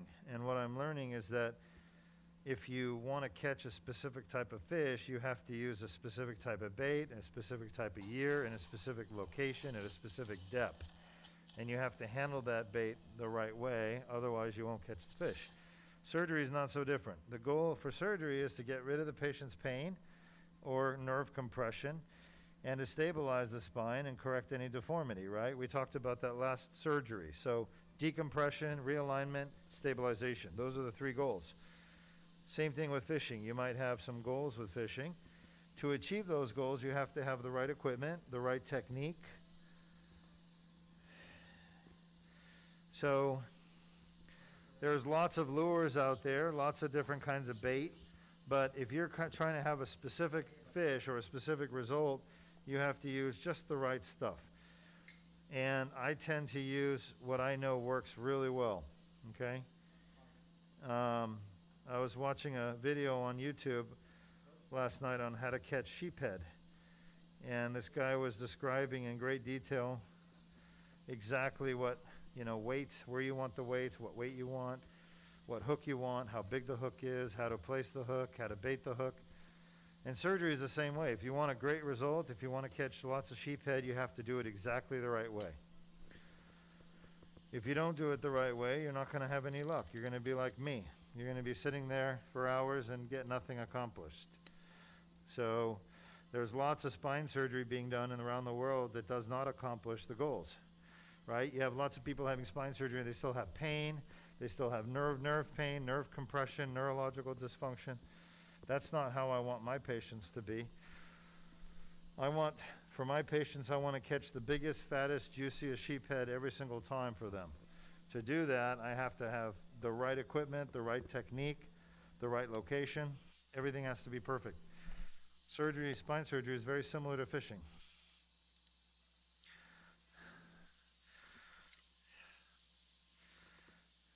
Beautiful. So the rods are perfect. The contour is perfect. I put some lordosis at the top so it pulls the spine back and gives him a nice curve. The surgeon that did his fusion actually did a good job, not just with getting the bones to fuse, but also with getting a nice curve back in that area that they fused. All right, final tightener. So I give that surgeon credit. A lot of surgeons don't pay attention to the angulation or curvature of the spine when they fuse. It's a big mistake, and it creates problems for patients for many, many years of their life. So having the right curve in the spine is like having the right bait when you go fishing. If you don't have the right bait, you're not going to catch the right fish. If you don't have the right curvature, you're not going to get the right result for your patient. The patient's going to continue to have bad pain as a result of bad curvature that they're fused in. And that would be the rest of their life unless somebody comes along and does osteotomies or corrects the curvature at other levels adjacent. But I think the biggest cause of adjacent segment disease in spinal fusions is bad curvature in the fused area that's being operated on. Surgeons don't pay enough attention to having the right curves. Everyone's thinking about decompression, decompression, decompression. Now stabilizations, decompression and stabilization. No one really talks about correction of deformity or alignment of the spine. And there's a few surgeons now that do around the world. They're good. They understand how important alignment is. All you have to do is have one or two patients that have bad alignment from your surgery in chronic pain the rest of their life, and it really pulls on your heartstrings and makes you think, God, I screwed that up big time. And if that happens, you never want it to happen again, especially if it's in your control. But you have to have empathy to really change as a surgeon to do better for your patients. Without empathy, you have no real drive to improve your technique. And I would say that the surgeons who are the greatest surgeons in the world in spine surgery or any surgery have empathy. It's a key component to having a really good doctor. If your doctor doesn't have empathy, you won't have, in my opinion, such good results. All right. I'm being told that our waveforms are improved, right, since before surgery? So the signals going through the spinal cord are actually better now? SSEP, MEP? SSEP. So we have improved spinal cord function now that we've done our decompression. We didn't make it worse by putting our screws in, which means my screws can't be in bad place. They're in a good place. We're going to irrigate the wound now with betadine, developed at NASA, just around the corner from us. NASA is quite literally a 15-minute drive from our front door. We are in NASA territory.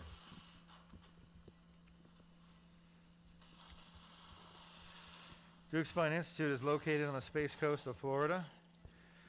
And I guess there's a launch this Wednesday, right? Everybody knows about that? Is this the first manned launch? So it's a big deal. Now, I was part of the shuttle program as a physician, a doctor, on the shuttle team. There were about 3 of us, each launch and landing, and our job was to save the astronauts in case there was a catastrophe. And so we were at the closest place a human being can be to a launch or landing. I was on the tarmac during the landings of the shuttle.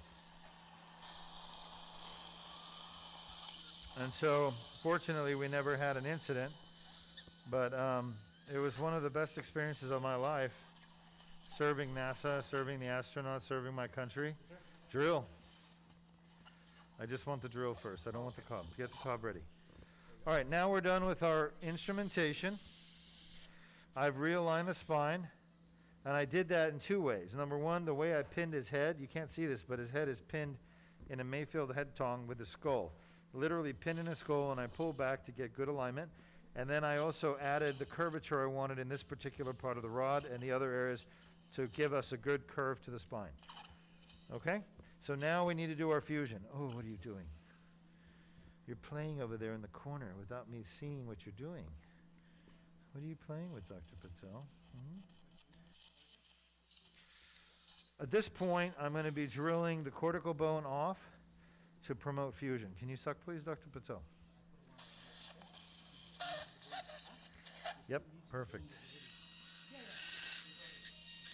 I'll drill out the inner facet space right there, the back of the lateral mass of 4, 5, 6, 7, T1,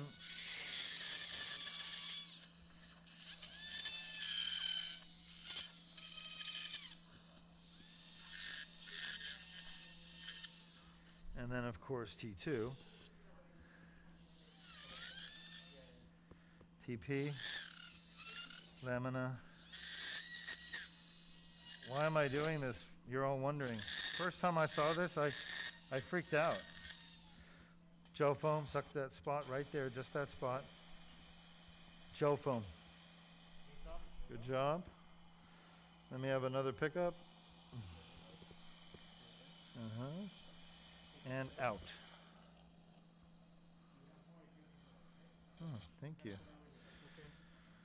I freaked out because I didn't understand why my attending at the time at University of Florida in Gainesville, why Dr. Jacob was taking a drill to the patient's spine and destroying something so beautiful.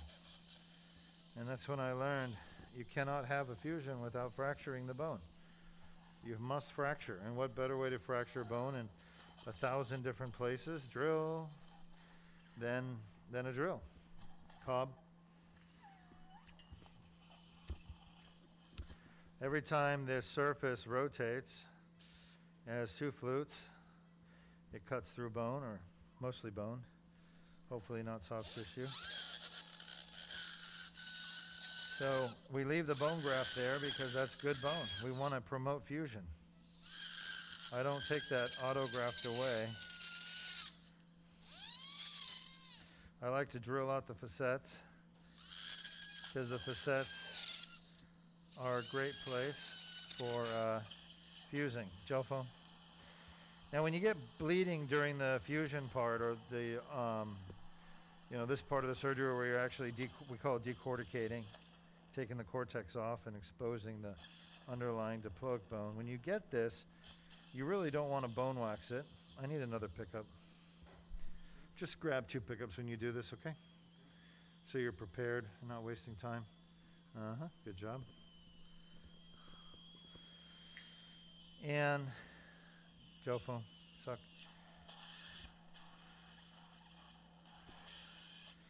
Bone wax itself will actually stop fusion from happening. So I don't use bone wax back here when I get a little bit of bleeding during the decortication. I'll use gel foam and thrombin. Gel foam will reabsorb, dissolve, go away. Have that ready for the next time. Thrombin and gel foam are a safe way to stop bleeding.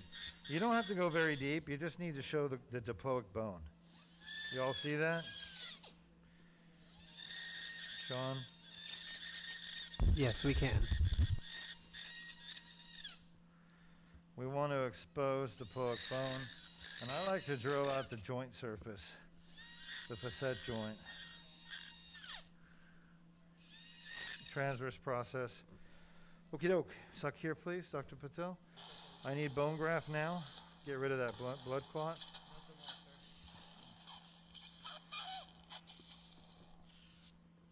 I'm sorry, what did you say, Louis? Well, you should have allograft, right? I want it.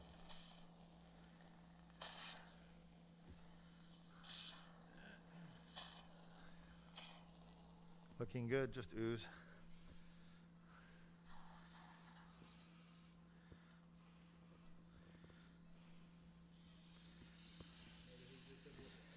And I like to focus my bone graft on areas that have the highest chance of failing to fuse.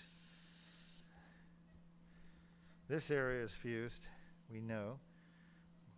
We still call it a fusion today there because we're fusing across it.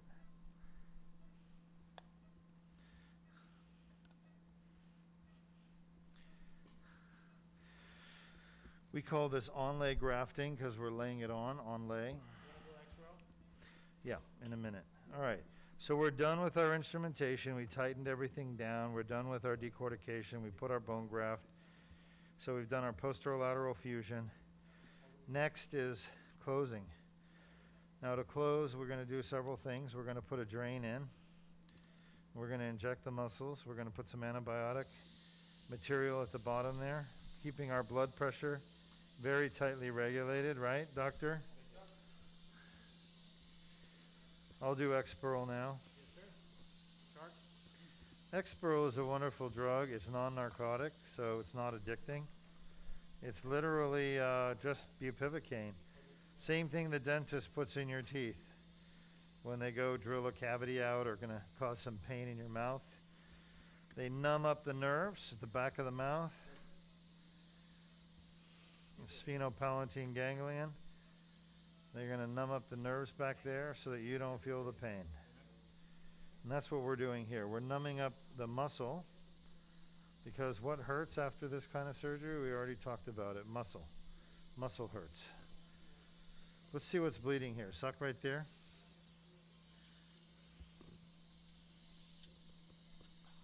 I need a Bovie.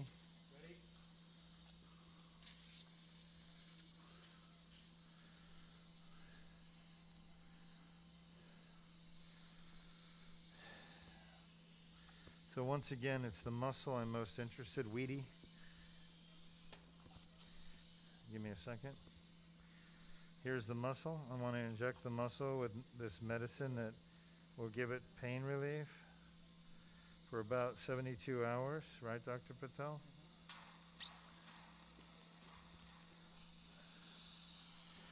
We did not invent it. This is actually available commercially in many places. And it's just expensive. So a lot of hospitals won't buy it. They won't provide it because it's too much money. That's one of the advantages of having our own center that I control, because I will spend the money to make the patients happy and get them better, safer, faster, keep them from suffering, but other places don't. Is there any risk to using this? Yeah, of course. It's basically Novocaine. If it gets around the nerves, it can actually stop them from working, right, Dr. Patel? How long, typically? Can be up to 72 hours. Yeah. So we're trying to be careful and inject it directly in the muscle and not get it anywhere else. And we use the manufacturer's recommended dose. No more, no less. Needle down. All right, now I'll take that. We may not need it. We do have to put a drain in though, so let's go ahead and do that. So put the drain in. Be careful. Don't put your hand, please. Just grab it. Use one hand. I'm going to come off the incision about 3 inches, 4 inches. And you have to poke through the fascia. Sometimes it bleeds, sometimes it doesn't. Then you use a long hemostat. Go underneath the fascia, right? The fascia's right there. Let me have a pickup with teeth. Remember, we're not using any more of those bayoneted pickups, okay? And you want to come out in the muscle. Okay, if you come out above the fascia, that's not as good as coming out below the fascia. So there's the fascia right here where my fingertip is. We're below it. Okay? Then you want to pull the end of the drain out. You want to kind of get an idea of how long of a drain you need. Okay? Drain's going to sit right in there, and it's going to suck any blood or juices out for the first 24 hours. Cut between the holes. Nicely done, Dr. Patel. Get rid of the rest of that drain. This is a number 7 JP drain. We lay it under the muscle. It's going to suck the juices out because there's going to be juices. We need our antibiotic. What is it, half a gram of vanc? 500 milligram? Yes, sir. Yep. Let me have a sucker. You guys got to have the other sucker ready, okay? We're going to need this till we are done with the staples. So you have it ready. You don't bury it, hide it.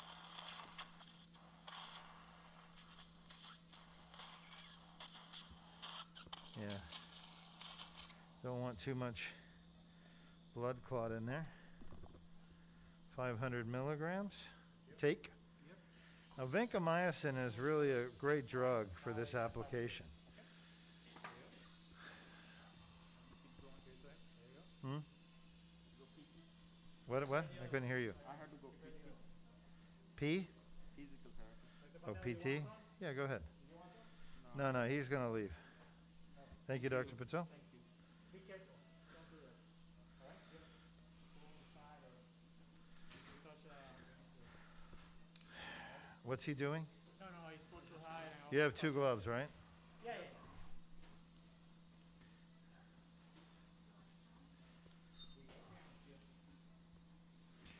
So as I said before, I've come full circle in my career to where in the very beginning I used to close the wounds as a grunt in neurosurgery. Grunt means you're at the bottom.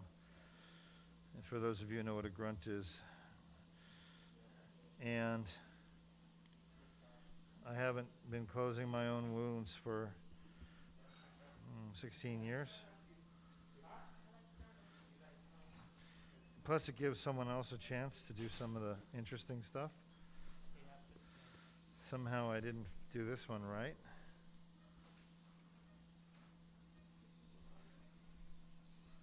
But now it's good. So now at the end of my career, I'm back to closing wounds. I don't know if that's a good thing or a bad thing.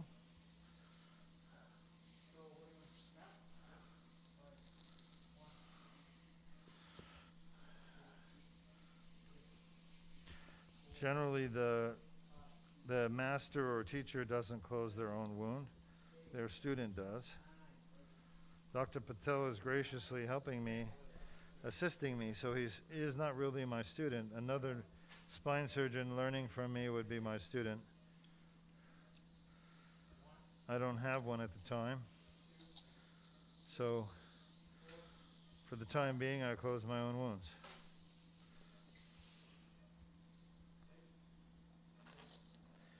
And my assistant is not capable of doing it yet.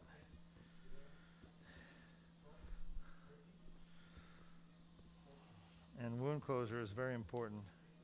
It's not something that can be done improperly. We talked about that at the beginning of the case. You don't want to sew your drain in. It's very bad if you do.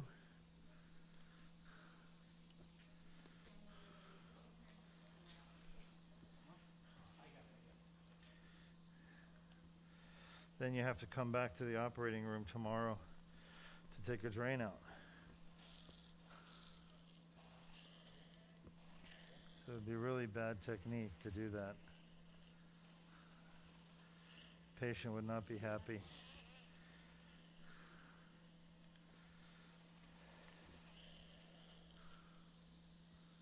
So be careful not to sew your drain in. Yep.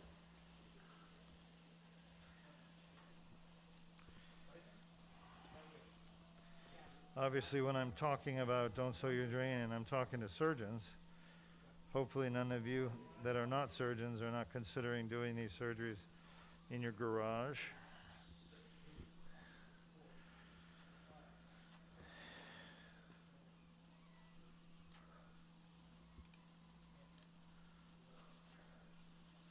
There's the fascia right there. You see that? Nice job, Sam. You're rocking and rolling. I put these stitches about 1 every centimeter. For those of you who don't know what a centimeter is, think of it as a centimeter, just pronounced funny. Centimeter is an old language way of saying it. Huh? You don't consider yourself at the pinnacle? As a what? At the pinnacle of your career. Am I at the pinnacle? I just said you don't, Yeah, I know. I understand the question. I mean, from my skill level, I'm at the pinnacle of my career. My skills have never been better. Though my wound closing skills may have been better.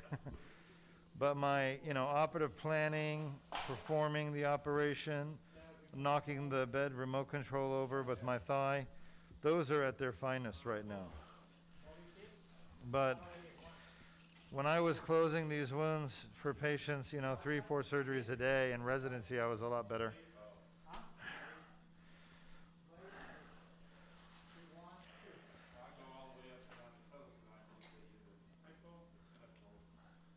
Oh, I appreciate that. Yeah. Well, there's nobody in the world that does this surgery, I think, as well as we do. And what I mean by well, I mean the minimal amount of blood loss, the fast recovery. This patient will be going home, and we'll be done here in 10 minutes, 15 minutes max. They'll spend 2 hours in recovery and go home. Yeah. So, yeah. And then avoiding complications. I don't think anyone has a better record than I do, since I've had 0. So you can't beat 0, and I don't think there's too many surgeons with 0. I would say out of the maybe there's 3,000 in the United States that do this type of surgery. I would say 5 at most have 0 complications. So, and then we do it pretty expeditiously, right? So you don't want patients under anesthesia for too long. And our surgeries are faster than anyone else I know.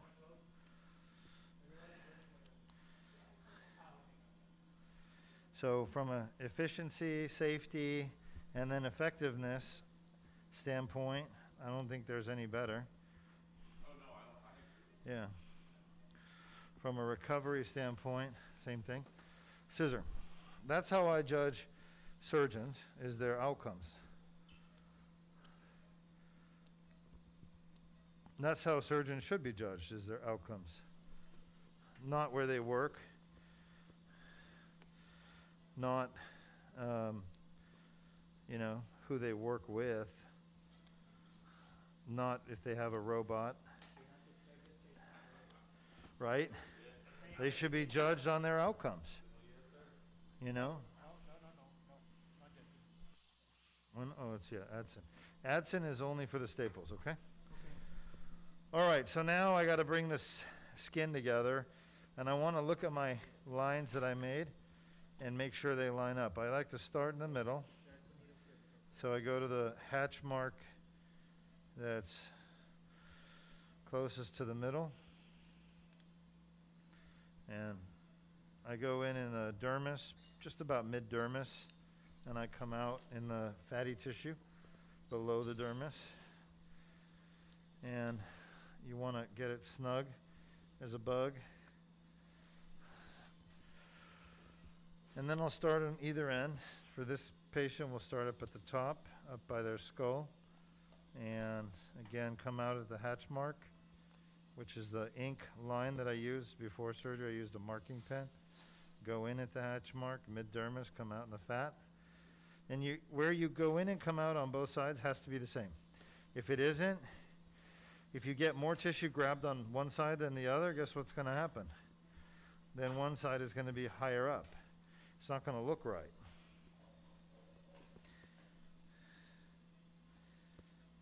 And it may not heal properly if it doesn't look right.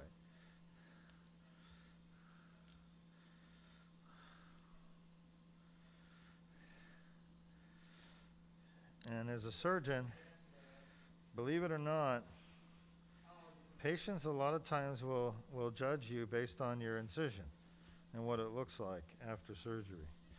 You guys always should have something here for me to wipe with, okay? What do you think that is?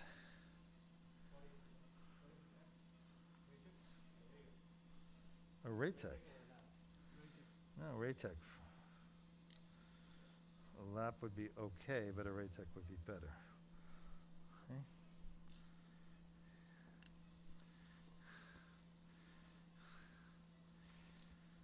Any questions? None currently. All right. So for those of you watching, we call this closure, as opposed to what we did earlier, which was exposure. In the very beginning, we did an exposure. We exposed the spine so we could operate on it. And now we're doing closure, where we're closing everything. And for this type of surgery, there's 3 layers. There's the fascia, which we already closed. I showed you guys. There's the subcutaneous tissues and dermis, which we're doing now, which is very important. And then there's the skin, which we use staples. And that's, of course, important as well. But by the time you get to the skin with the staples, everything has already come together, and it should look just about done before you even put the staples in. The edges of the skin should line up nicely. Now, I like an interrupted suture, like I'm using. This way, if you cut one accidentally and screw up, then it doesn't unravel the entire suture. If you use a running suture for this layer, then you're putting yourself at risk of having to start all over again. I would not recommend a running suture for the back of the neck. This is very thick skin. It takes a long time to heal. You don't want to screw around. Use interrupted sutures like I'm doing. I think that's the best way to do it. You can see some suture from the other layer deep in there. That was the fascial layer.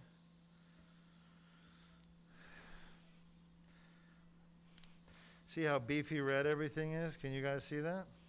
That means there's good blood flow. Perfusion, I should say. That's the right word. There's good perfusion. This patient's tissues are well perfused. You would see that in their SpO2 readings, right? On a pulse ox.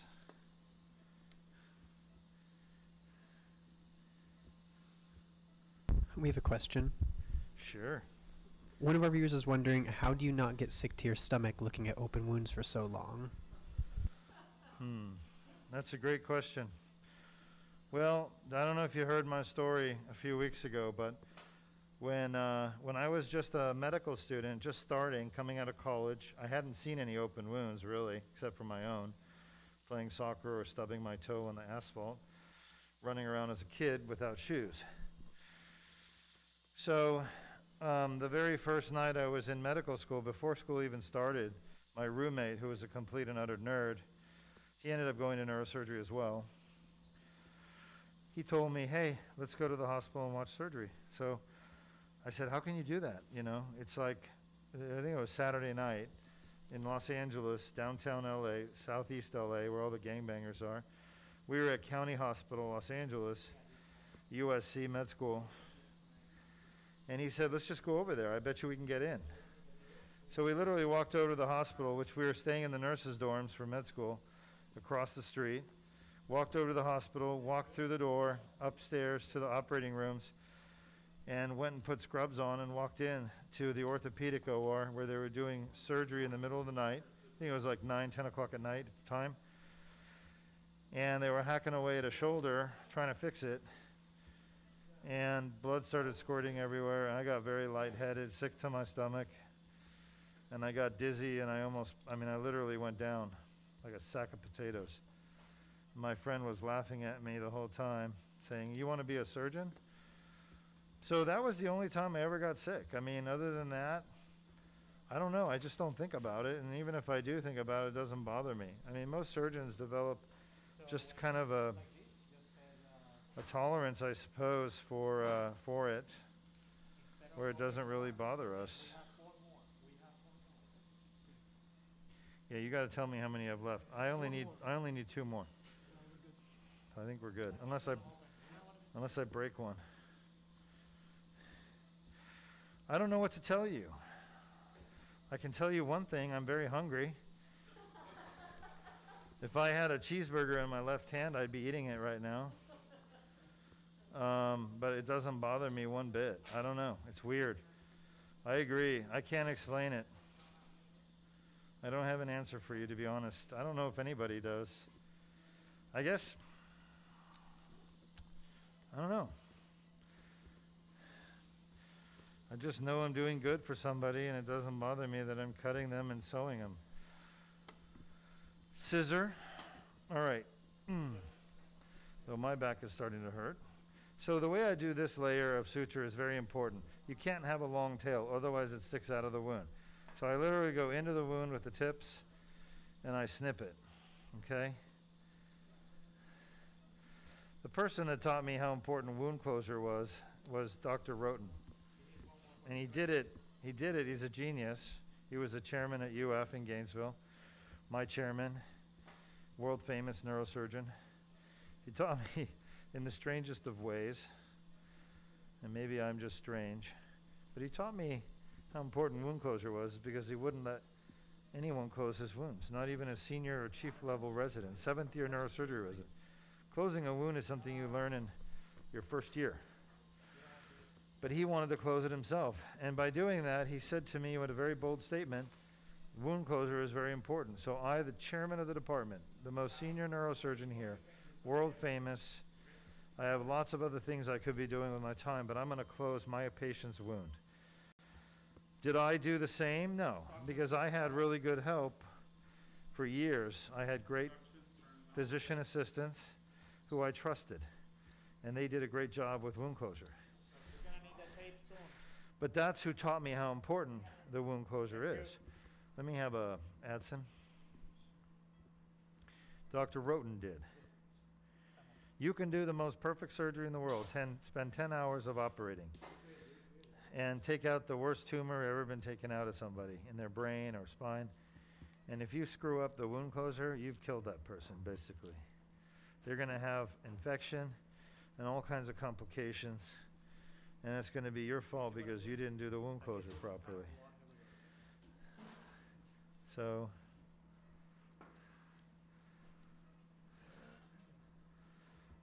I know it's very important part of surgery to finish it properly. It's kind of like running a marathon. If you're the fastest one out there until the end, but the last 100 meters, someone comes from behind you and beats you because you didn't finish properly. It's just like having a bad finish in surgery. If you don't close the wound, you didn't have a good finish in running. and you can get beaten.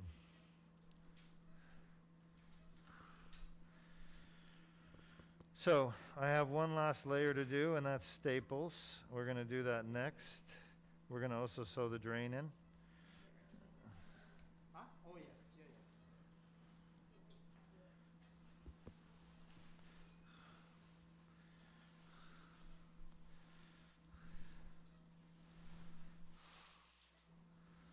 So, wet, dry.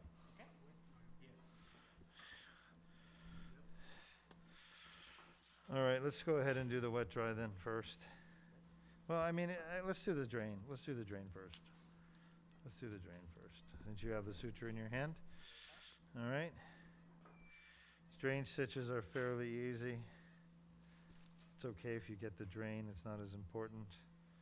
Important thing is to come from bottom to top. Go to the other side. How was your view, by the way, in first person? Sean, did the camera hold position throughout the surgery well, or did it shift? It looked good for most of the surgery. It's not good now? I'm using the eye in the sky right now.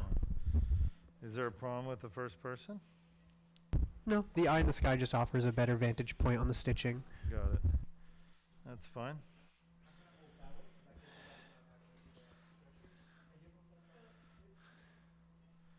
How are we doing, folks?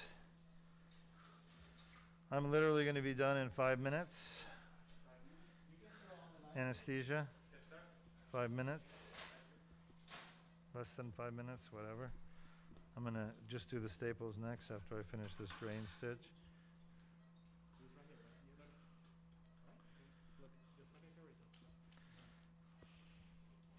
Scissor.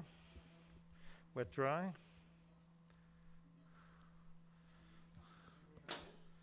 My wet. Look how perfect that incision looks, folks. That's the way it should look, okay? The skin edges are coming together on their own. They don't need me to even put staples in, but we don't want anything creeping in there while this patient's rolling around in bed recovering at home.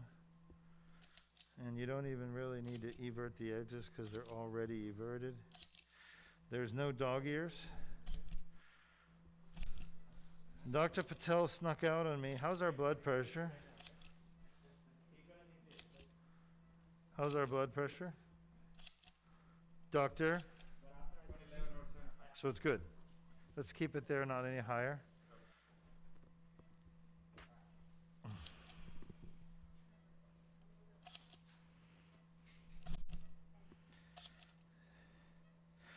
I don't let my patients lay on their incisions. I want this incision up in the air.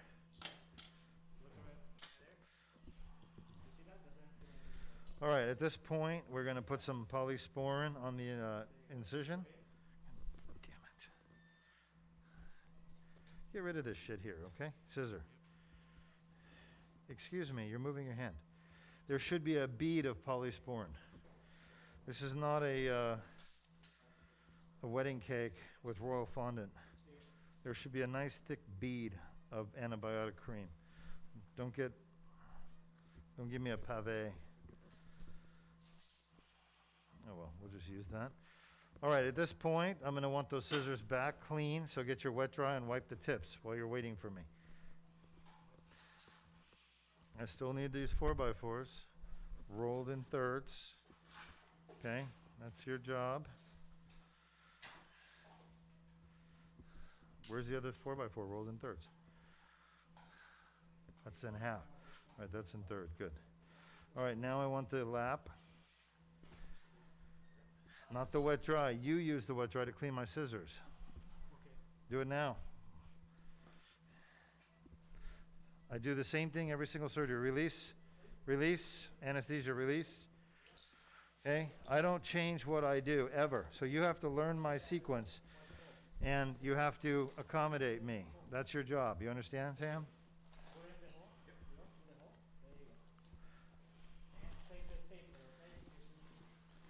All right, once we get here, I move this here and leave it there. I take this off, and now I'm ready for my tape, my paper tape and scissor. You want to use Millipore?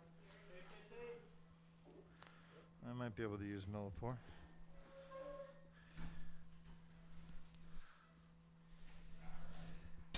But with millipore, I don't need scissor. They want me to use millipore, which I'm not opposed to. It breathes better. Oh, you want my autograph? How come we didn't have any music this whole case? I think I'm just gonna lay some blank checks there. Blank checks? I'm just gonna throw them Where? next Where? Where? areas. Maybe I'll put blue flag 'em. Are you what are you trying to do? Trying to get my attention? What? Is that it? Trying to get my attention? You're listening. I don't respond to blank checks, especially if they're mine. I'm not going to be happy about that.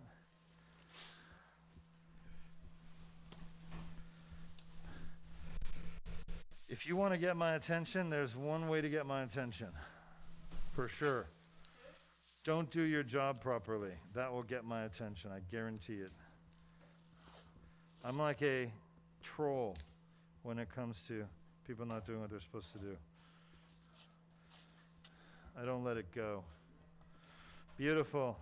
Beautiful, beautiful, beautiful. Perfect. I'm happy.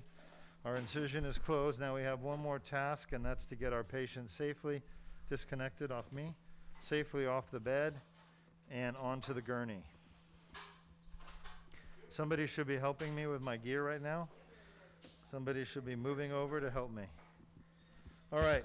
We're going to come over there and answer some questions in a minute.